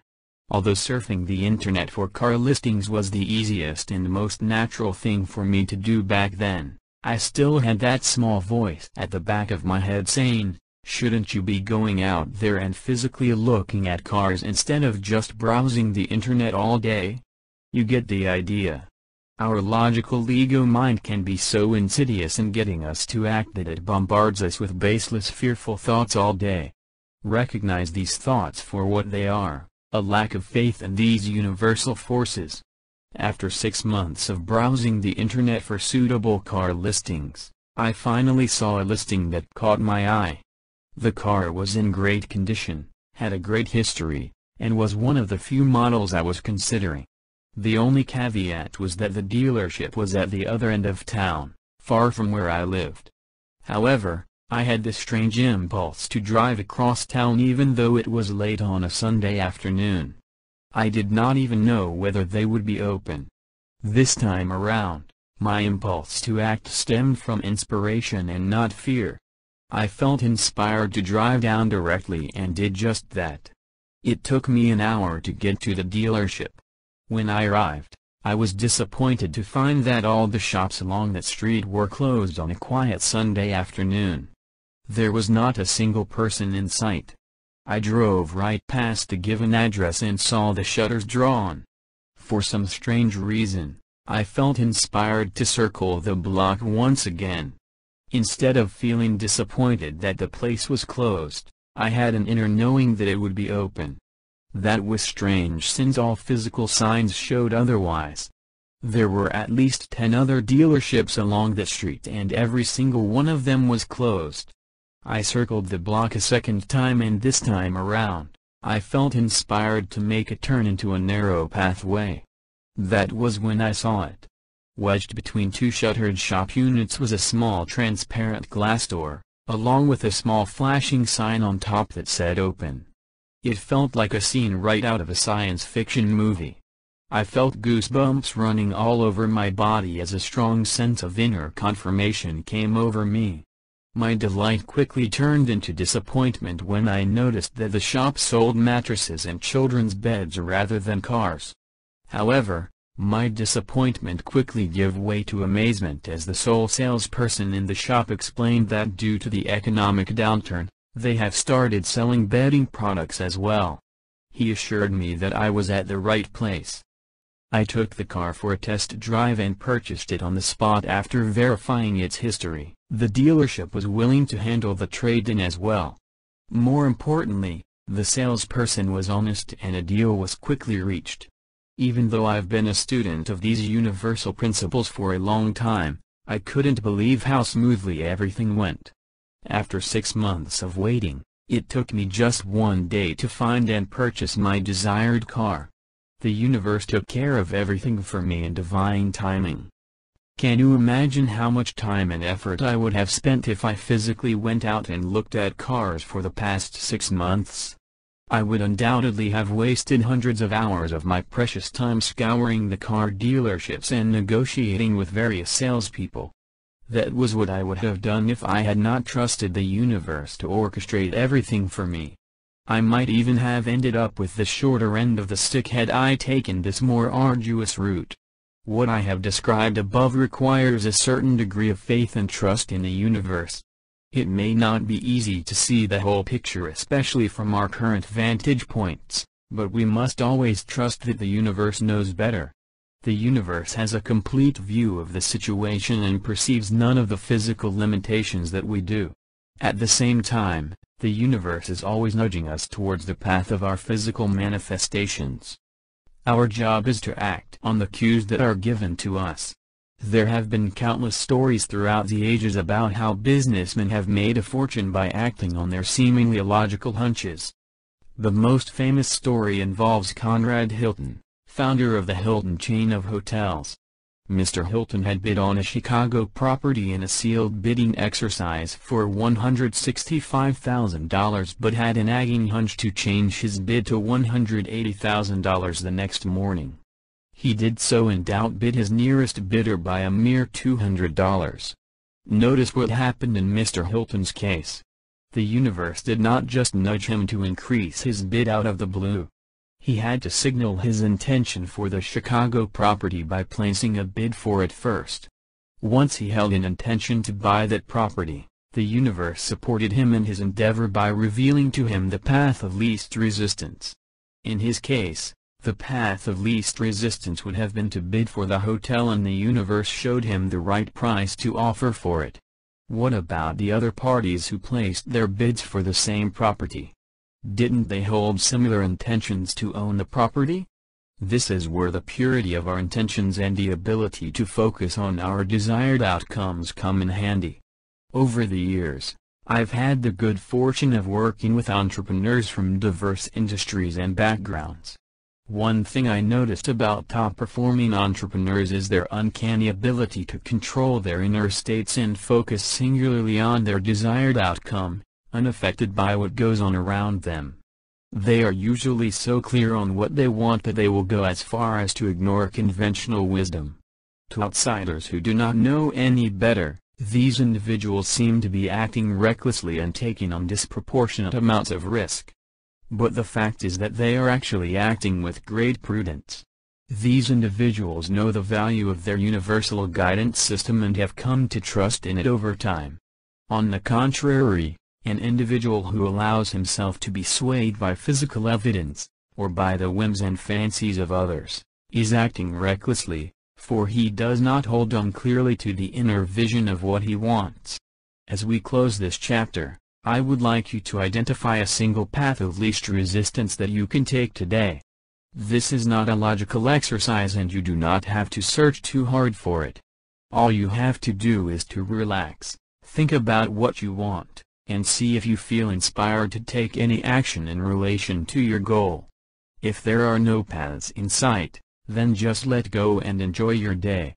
There is nothing you have to do at the moment and you might as well enjoy your time. However, if there is an action that you feel particularly inspired to do right now with regards to your intentions, go and do it no matter how illogical or irrelevant it seems. The universe works in mysterious ways, but it always leads us to our higher good. Never once have I been in trouble as a result of following a path of least resistance. On the other hand, I have sometimes been in hot soup when I refused to follow the paths that were presented to me. The struggle along the journey is always optional. We struggle only when we refuse to take the path of least resistance and instead try to use our logic and intellect to figure things out. I have come to appreciate my universal guidance system for pointing me in the right direction at crucial crossroads in my life. For example, There was a period when I was inexplicably addicted to reading magazines and would buy one magazine after another from the newsstands. My new behavior seemed illogical to me at that time, but I have learned to, as Louise Hay put it, follow my inner ding. It turns out that my period of binge reading magazines gave me some valuable business insights and led me to rethink my business model in profitable ways. The universe is trying to lead you towards your greater good in every moment. All you have to do is to turn inwards and take the path of least resistance that is presented to you.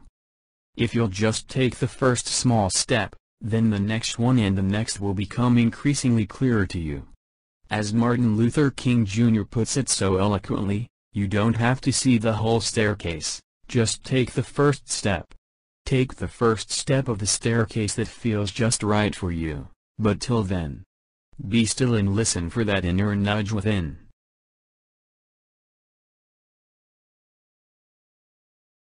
Chapter 8. You always get the vibrational essence of what you ask for. We live in a vibrational universe. This means that the universe does not communicate with us at the level of physical words or actions. Rather, it communicates through a series of electrical impulses that we interpret as feelings, emotions, and thoughts. The universe picks up on our intent in a similar manner through our thoughts and feelings. Any thought or feeling held on the inside is instantly received and acted upon by the universe depending on the vibrational frequency of that thought. The outmoded view is that there is some higher being standing by, always watching over us and observing our physical actions, ready to dish out the appropriate rewards and punishments accordingly. If this were the case, one would always be rewarded for their good deeds and punished for their sins in life. Yet we do not observe this to be the case. Bad things happen to good people and bad people often get away scot-free. Why is this so? There has to be a higher explanation. Readers are often surprised when I point out that we don't always get what we ask for. Rather, we always get the vibrational essence of what we ask for, every single time. As you apply these spiritual principles to your life, you'll notice this to be true. Telling the universe what you want in physical words does not ensure that you'll eventually end up with what you want. Therefore, there is no need to repeat your affirmations or goals over and over again in the hope of sending a clear signal to some higher being. The universe has picked up on your desires the very first time you held those intentions. The universe does not work at the level of mere physical words or actions. It is the feelings you hold on the inside, the energetic vibrations arising from your intentions, that determine what physically manifests on the outside. Therefore, if you ask for more money but hold on to fearful and worrisome thoughts each time you think about money, guess what will be the vibrational essence of what you ask for? That's right, although you are asking for more money in words, the vibrational essence of your desires is completely different from that of financial abundance. What you consciously ask for and how you unconsciously allow yourself to feel on the inside is of two worlds. Since you are always given the vibrational essence of what you ask for, you will simply create more reasons and conditions to make you feel worried about your finances in life. I wish to devote some time here to explain the concept of vibrational essence because it is an esoteric subject that is often misunderstood. The good news is that life becomes a breeze once you fully understand the vibrational nature of our universe.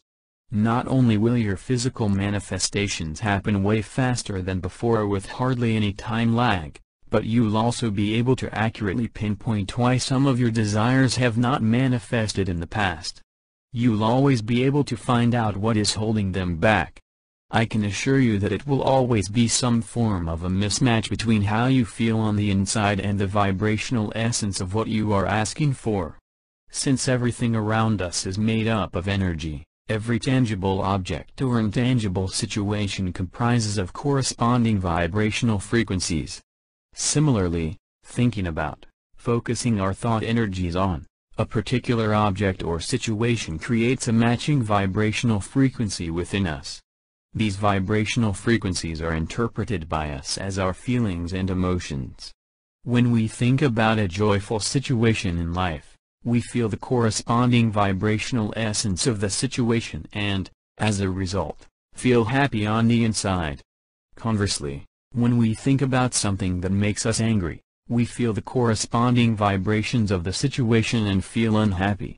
When we think about our intentions, however, things become less straightforward. We may be thinking about a seemingly positive intention, but due to the emotional baggage and social conditionings surrounding that intention, our associated feelings and emotions may not always be as positive. One good example is holding an intention for greater financial abundance. While that in itself is a positive, uplifting intention, the subject of money is often a source of distress for many. Therefore, one's thoughts about money often revolve around worrisome subjects of saving it, not losing it and making more of it. Notice how you feel on the inside when you think about money. Does thinking about your finances make you feel joyful or constricted on the inside? If thinking about your money makes you feel pure joy, then I know, without even having met you, that money flows easily and effortlessly into your life. You always have all the money you need, when you need it. On the other hand, if thinking about your finances makes you feel constricted and tight in the chest, then I also know that there is a lack of money in your life right now. Most readers will be tempted to say, "Oh, it is easy for you to feel pure joy about money because you have lots of it right now." Doing so will be falling into the trap that have caught many others along the same path. While it is true that having some money in the first place does allow one to feel better about their finances, the big secret is that you can feel good about anything in your life independent of outer, physical circumstances. You may have nothing in the bank right now, but if you found a way to connect with that sense of pure joy and abundance when you think about the fortune you seek, then the money, or whatever you ask for, has to show up. This is universal law. This is also the point that I struggled with the hardest when I first learned these universal principles. Abraham Hicks would be making this same point over and over again in all of their books, tapes, and courses until I became sick and tired of hearing it. My retort was always the same: "Oh yeah, it is easy for you to feel good because you already have lots of money." My response ignored the fundamental basis of their teachings, which is this: you do not need the physical evidence of something to feel good. This means that you can feel good about money even though you do not physically have it at the moment. You can feel good about all the things you're asking for even though they have not physically appeared in your life right now. And guess what? The moment you feel good about them and connect to the pure essence of joy within them, that is when all of it starts flowing into your life. How do you think the self-made tycoons and businessmen became financially wealthy? Did they always have money in their pockets? Did the money somehow appear in their bank accounts? Absolutely not. Every single one of them had to start from a place where they had very little money and make their way out of those circumstances. The biggest skill that each of these individuals have mastered is to stop focusing on the physical lack of money and instead think about something else that energizes them. Bill Gates, Steve Jobs, and many others of the same era immersed themselves wholeheartedly in the development of computers and software that they believed would change the world. These entrepreneurs invested all their mental energy in things that energized and made them feel good, instead of dwelling on things that made them feel not as good. As you can see, their single-mindedness has paid off tremendously. One of my favorite pastimes in my early days was reading the autobiographies of successful people across various fields. As a young teenager, I was always dying to know that one elusive success secret, the common thread that ran through all of their successes. If success was to be found in a particular industry, I reasoned that I should perhaps start my career in that industry. Unfortunately, or fortunately, for me, I realized after reading my 50th success story that there wasn't a single factor that accounted for success in life. These people were making money in all types of economies. They came from diverse educational and family backgrounds. They were of different ages. However, Every single one of them had an undying belief in something that energized them greatly. They were totally consumed by the intensity of this overriding belief. It is only years later, after learning about these metaphysical principles, that I realized this is exactly what makes the difference in our outer results, the ability to place our singular focus on the things we want to the exclusion of everything else. If you wish to become an effective manifester, you must cultivate a heightened sense of awareness about how you feel on the inside. Most people live their lives completely oblivious to how they feel on the inside. We have been taught to suppress our feelings and not expose them to the outside world. As a result, many of us have learned to completely ignore our feelings or even deny their existence. Others live in an outer-directed manner, letting their inner states be dictated by whatever is happening in their lives at the moment. As I write this, the car that I wrote about in the previous chapter is now sitting in my garage. After 6 months of me literally doing nothing, the universe led me to my ideal car within a single day. 3 days later, I drove the car home from the dealership. I have never had such a big-ticket item manifest itself so quickly in my life. I did not have the car in my possession when I started writing this book, yet the car is now in my life even before I complete it. If there is one reason for the fast manifestation, it is because I focused wholeheartedly on the vibrational essence of my intention, to drive a new luxury car, and let the universe take care of the rest. Instead of spending my time worrying and fussing over the minor details, I let all those insecurities go. I placed my complete, undivided attention on how I would feel if I owned a car with all the high-tech features I wanted. How would I feel when driving a smooth, quiet, and spacious car with all the latest gadgets? What would that feel like for me? What is the vibrational essence of what I want? These were the questions that I asked myself repeatedly over the past 6 months. Each time I asked myself these questions, I would connect to the vibrational essence of my final physical manifestation. I gave up any attachments to the outcome, such as the dealership I would buy it from or the specific car make or model that I would eventually get. I knew that everything would sort itself out if I held a corresponding vibrational essence on the inside. In other words, the universe would take care of everything, right down to the smallest details. Whatever that happens in my outer reality would be just right for me. One final amazing thing happened as a result of letting the universe lead me in this manner. I ended up buying a car that I would not have logically chosen had I gone through a proper comparison process. The car that I eventually bought was not my first choice in my shortlist, because it did not seem to have a number of features that I was looking for. Those features would have been found in another more expensive model. But that's only part of the story. After buying the car, driving it home, and reading the manual, I realized to my astonishment that it did have all the extra add-ons I was looking for. It's just that the dealer had not emphasized them in the marketing material. To make the long story short, this car actually checked all of my boxes while saving me a considerable sum of money. Talk about the universe leading you and always giving you the full vibrational essence of what you ask for.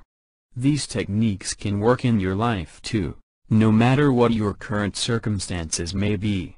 Chapter 9, Practical Ways to Let the Universe Lead You. The subject of receiving divine guidance has fascinated many throughout the ages.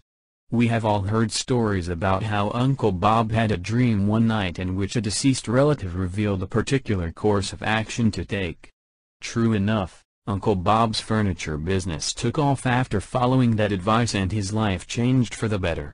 These stories are so prevalent in popular culture that many of us try ways and means to receive divine guidance.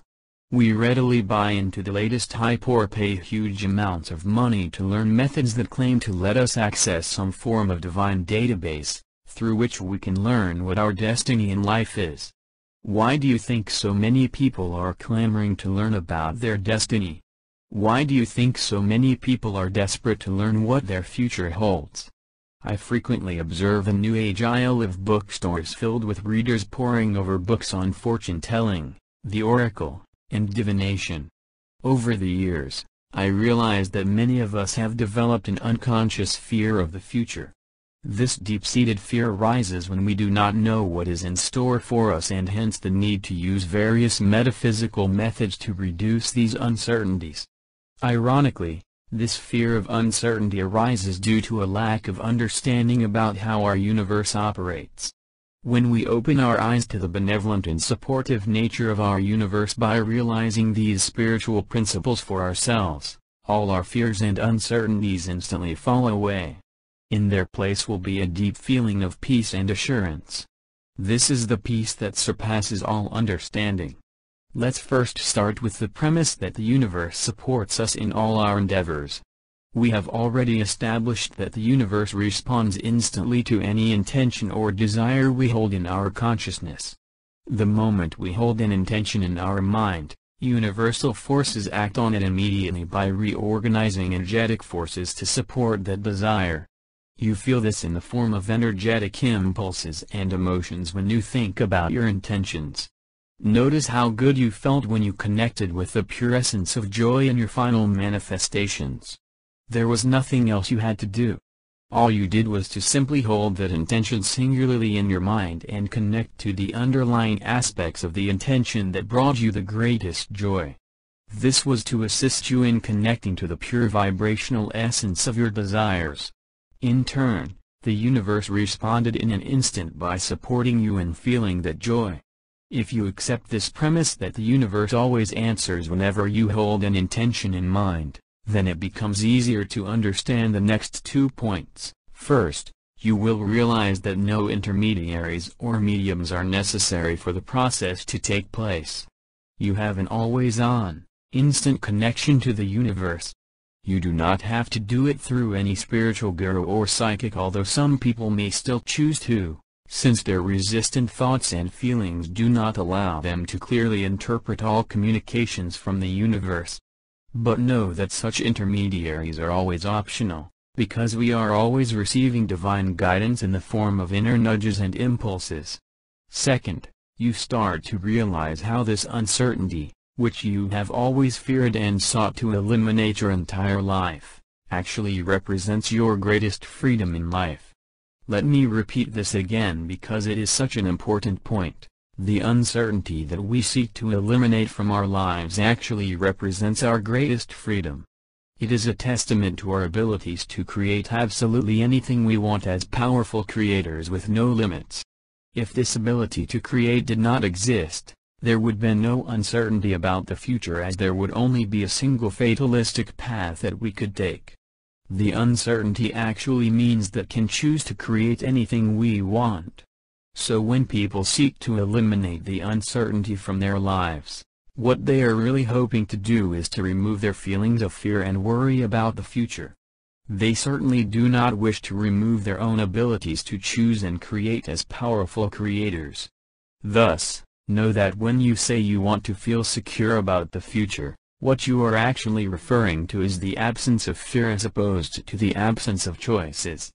Now let's get to the million-dollar question. How does one receive divine guidance from the universe on what to do next? What are the steps that we have to do to start the process? I hope the answer is already obvious to you by now. One does not choose to receive divine guidance. One is already receiving it all the time, whether he likes it or not. We can only choose whether to turn our backs on the guidance received or to act on it. When I say that the universe always supports us in all of our endeavors and leads us towards our greater good, I do not mean using the universe as a divination tool. Far too many people misinterpret these spiritual teachings to mean that the universe will chart a clear path for them and tell them exactly what to do in a step-by-step manner. The mistake these people make is in hoping that the universe will decide what they want for them. The universe can never decide on your behalf, because doing so will mean denying your own abilities as a powerful creator. There was a period in my life where not much outer progress happened over a few years. Those were the most stagnant years of my life, and I was driven to the edge of depression. I had totally lost all drive to create, stopped asking for the things I wanted, and fallen into a general state of apathy.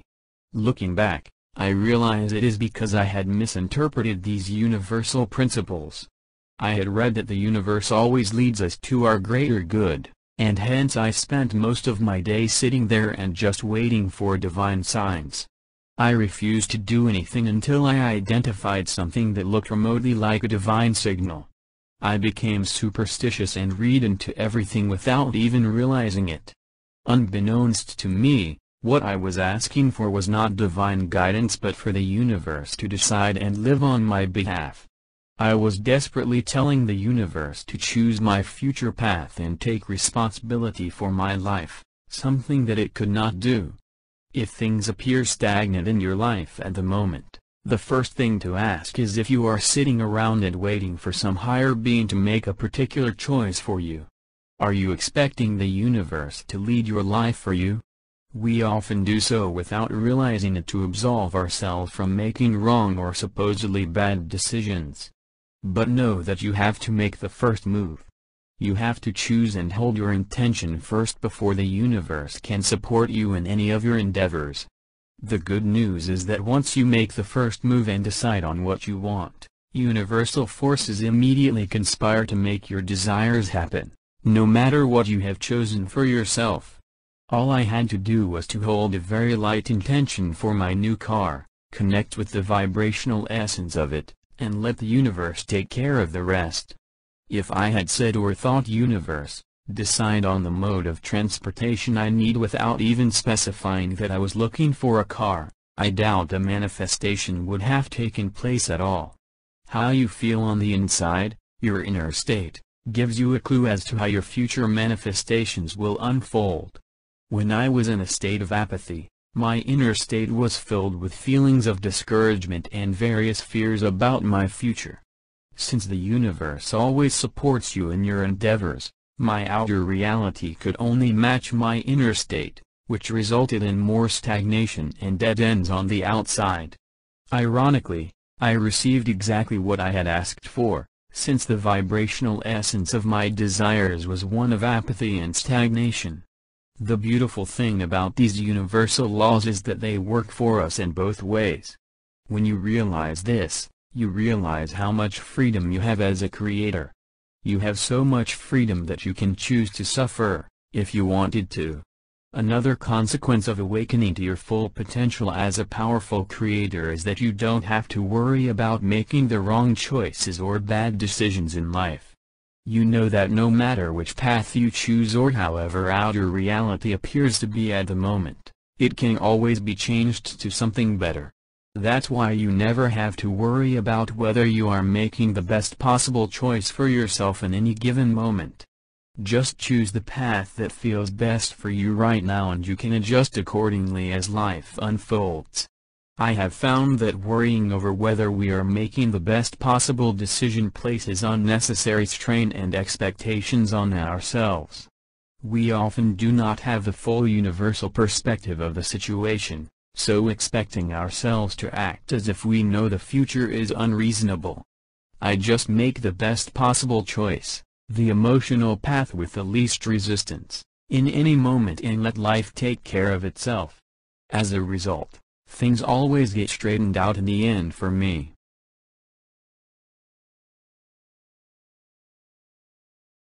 Chapter 10, The Reverse Manifestations Process. The intention for each of my books is to provide practical steps that my readers can easily and readily apply to their lives.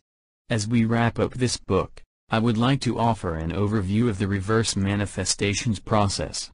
This is the way that I bring myself through the process nowadays, tying in the spiritual principles that we discussed in various parts of this book.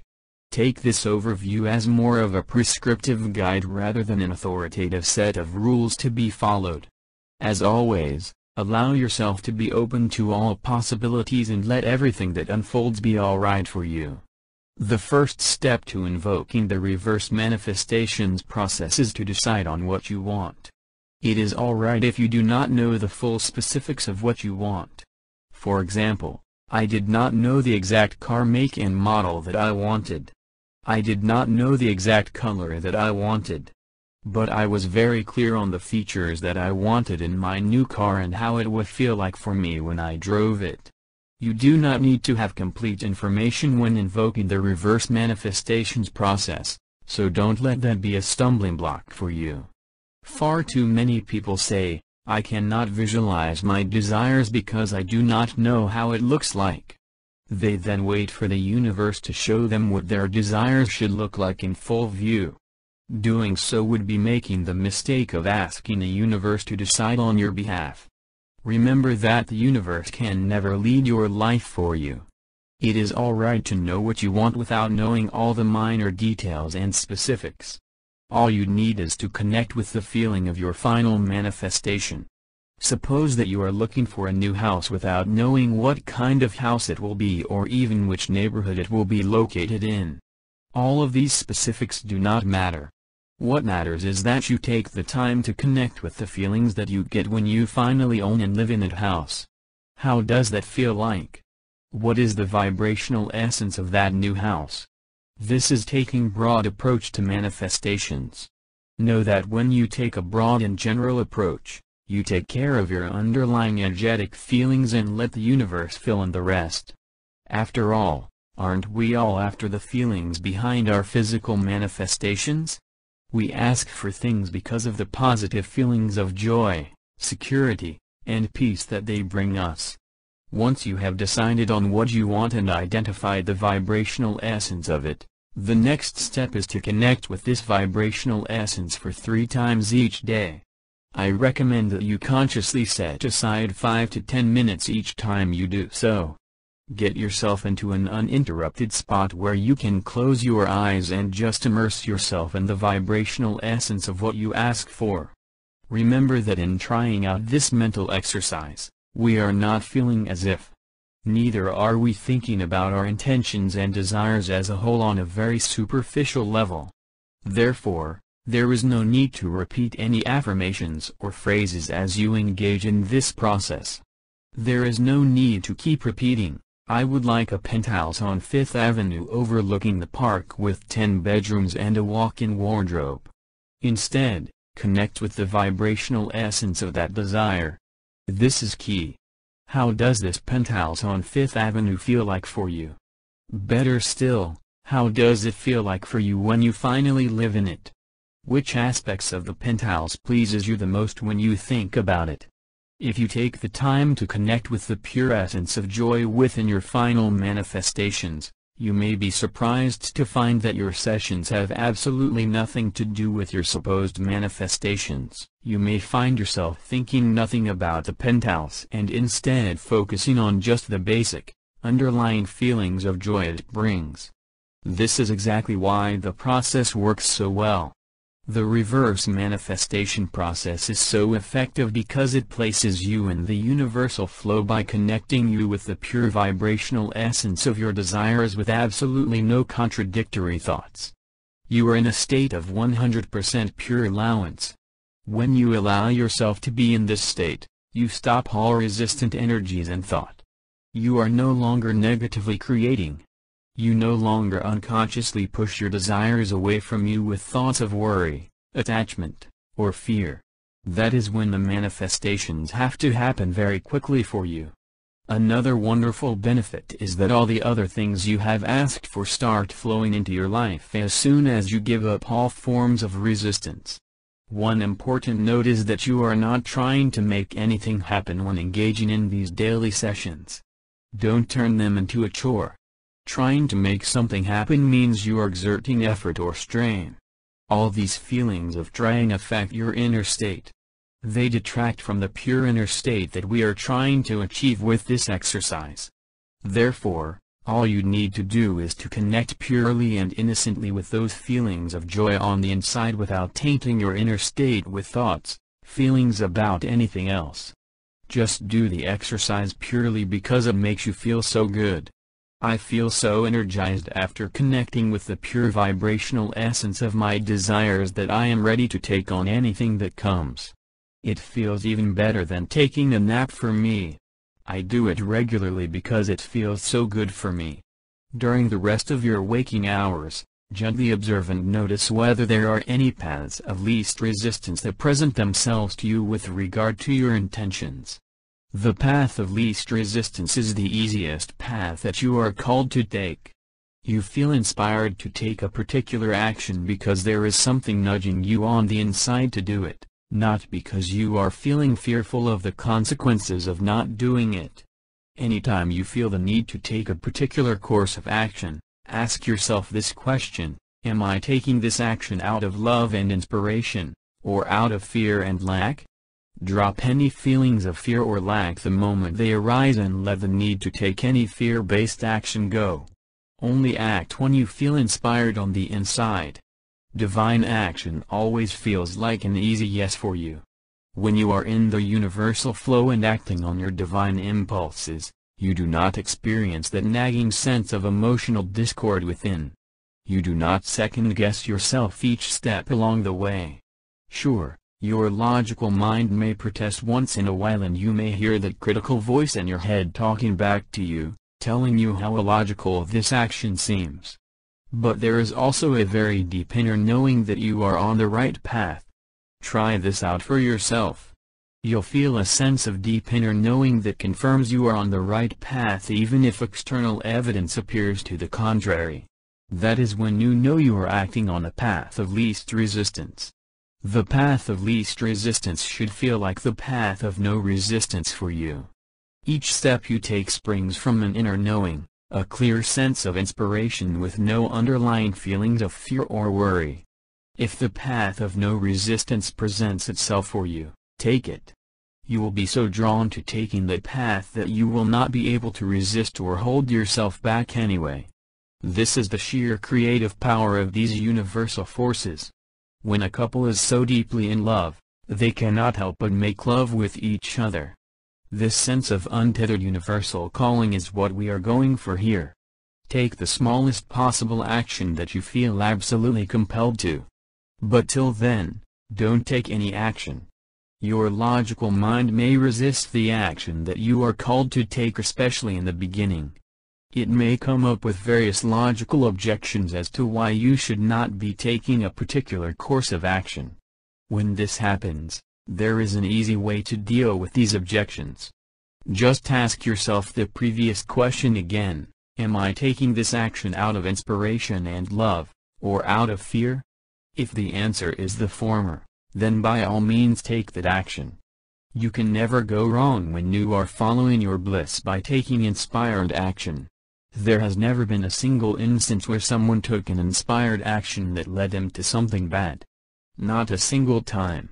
On the other hand, we hear so many stories about how people have acted on inspiration and have come into contact with wonderful fortunes.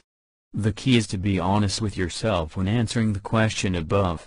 Whenever I meet an individual who tells me, "I followed my hunch and it led to an undesirable outcome," I always tell them to closely examine their reasons for acting.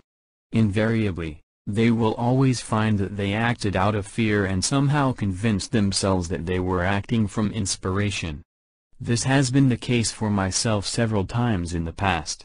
I thought I was acting from inspiration, when in fact my strong impulse to take a particular action was actually to avoid a future loss. Any action taken from a position of fear can never lead to desired consequences down the road. If no paths of least resistance present themselves to you in the moment, fret not. You are also on the right track. This means that you have done everything you could and that there is nothing else for you to do. Sit back, relax, and let the universe handle the rest of the details. Go about your daily life in a carefree manner, knowing that you are living in the universal flow. Go out and have a good time. Spend a day at the beach or at the theme park. For me, I like to spend a quiet afternoon in the library just reading anything I like. You can take the universe at its word when it tells you that there is nothing more you have to do. If at any point the situation evolves and some physical action is required on your part, it will be made known to you. There are two general kinds of manifestations in your life. The first kind will be truly spontaneous manifestations where you do not have to take any physical action to have something come true in your life. For example, you may receive an inheritance, win a lucky draw, receive a gift, or literally find something you want while walking down the pavement. I have found that these happen sometimes and their frequency increases once we open ourselves up to receiving greater good in our lives. The second kind will be manifestations involving some small step on our part. These manifestations require us to take some form of small inspired action to bring whatever we want into our lives. For example, we may receive an impulse to go take a look at a particular car, read a book, or take a certain course of action. This type of manifestations is more common. The key is to stop expecting our manifestations to take one form or the other. Give up any expectations and the attachment to their outcome. There are some who dictate that their manifestations be of the first kind only, where they literally do nothing to have whatever they want come to them. They may intend, "I want to have money," without lifting a finger. Doing so will be imposing unnecessary constraints on yourself. Oftentimes, the resulting actions you have to take are so small and minuscule that they can hardly be called work. So always be open to the various ways and means through which things you ask for can come into your life. If you follow the steps described above, you'll find your life changing for the better in two big ways. The first major improvement will be receiving the things that you are currently asking for. You will find things happening so quickly the moment you ask for them that you no longer walk around in a state of lack and wanting. Whenever a new desire is born within you, the means to fulfill that desire will also be simultaneously known to you. The manifestation process then unfolds with minimal fuss. You'll live in a rewarding cycle of asking and receiving with very little time lag or negative feelings in between. This is the state of highest empowerment and creativity, knowing that you have the power to create anything you want in life. The second improvement is that long-standing desires from the past will start to come true for you as well. This is a natural consequence of doing the inner work and letting go of any unconscious resistance that you have picked up along the way. The universe does not discern between this desire and that desire. It groups everything you want according to their vibrational, energetic, essence. Therefore, when you follow the steps in this book and get yourself to that vibrational place first, that is when all the things that match those good feelings start appearing in your life. All the good, and more, flows into your life when you decide what you want, let go, and let the universe lead you. Take heed of its guidance.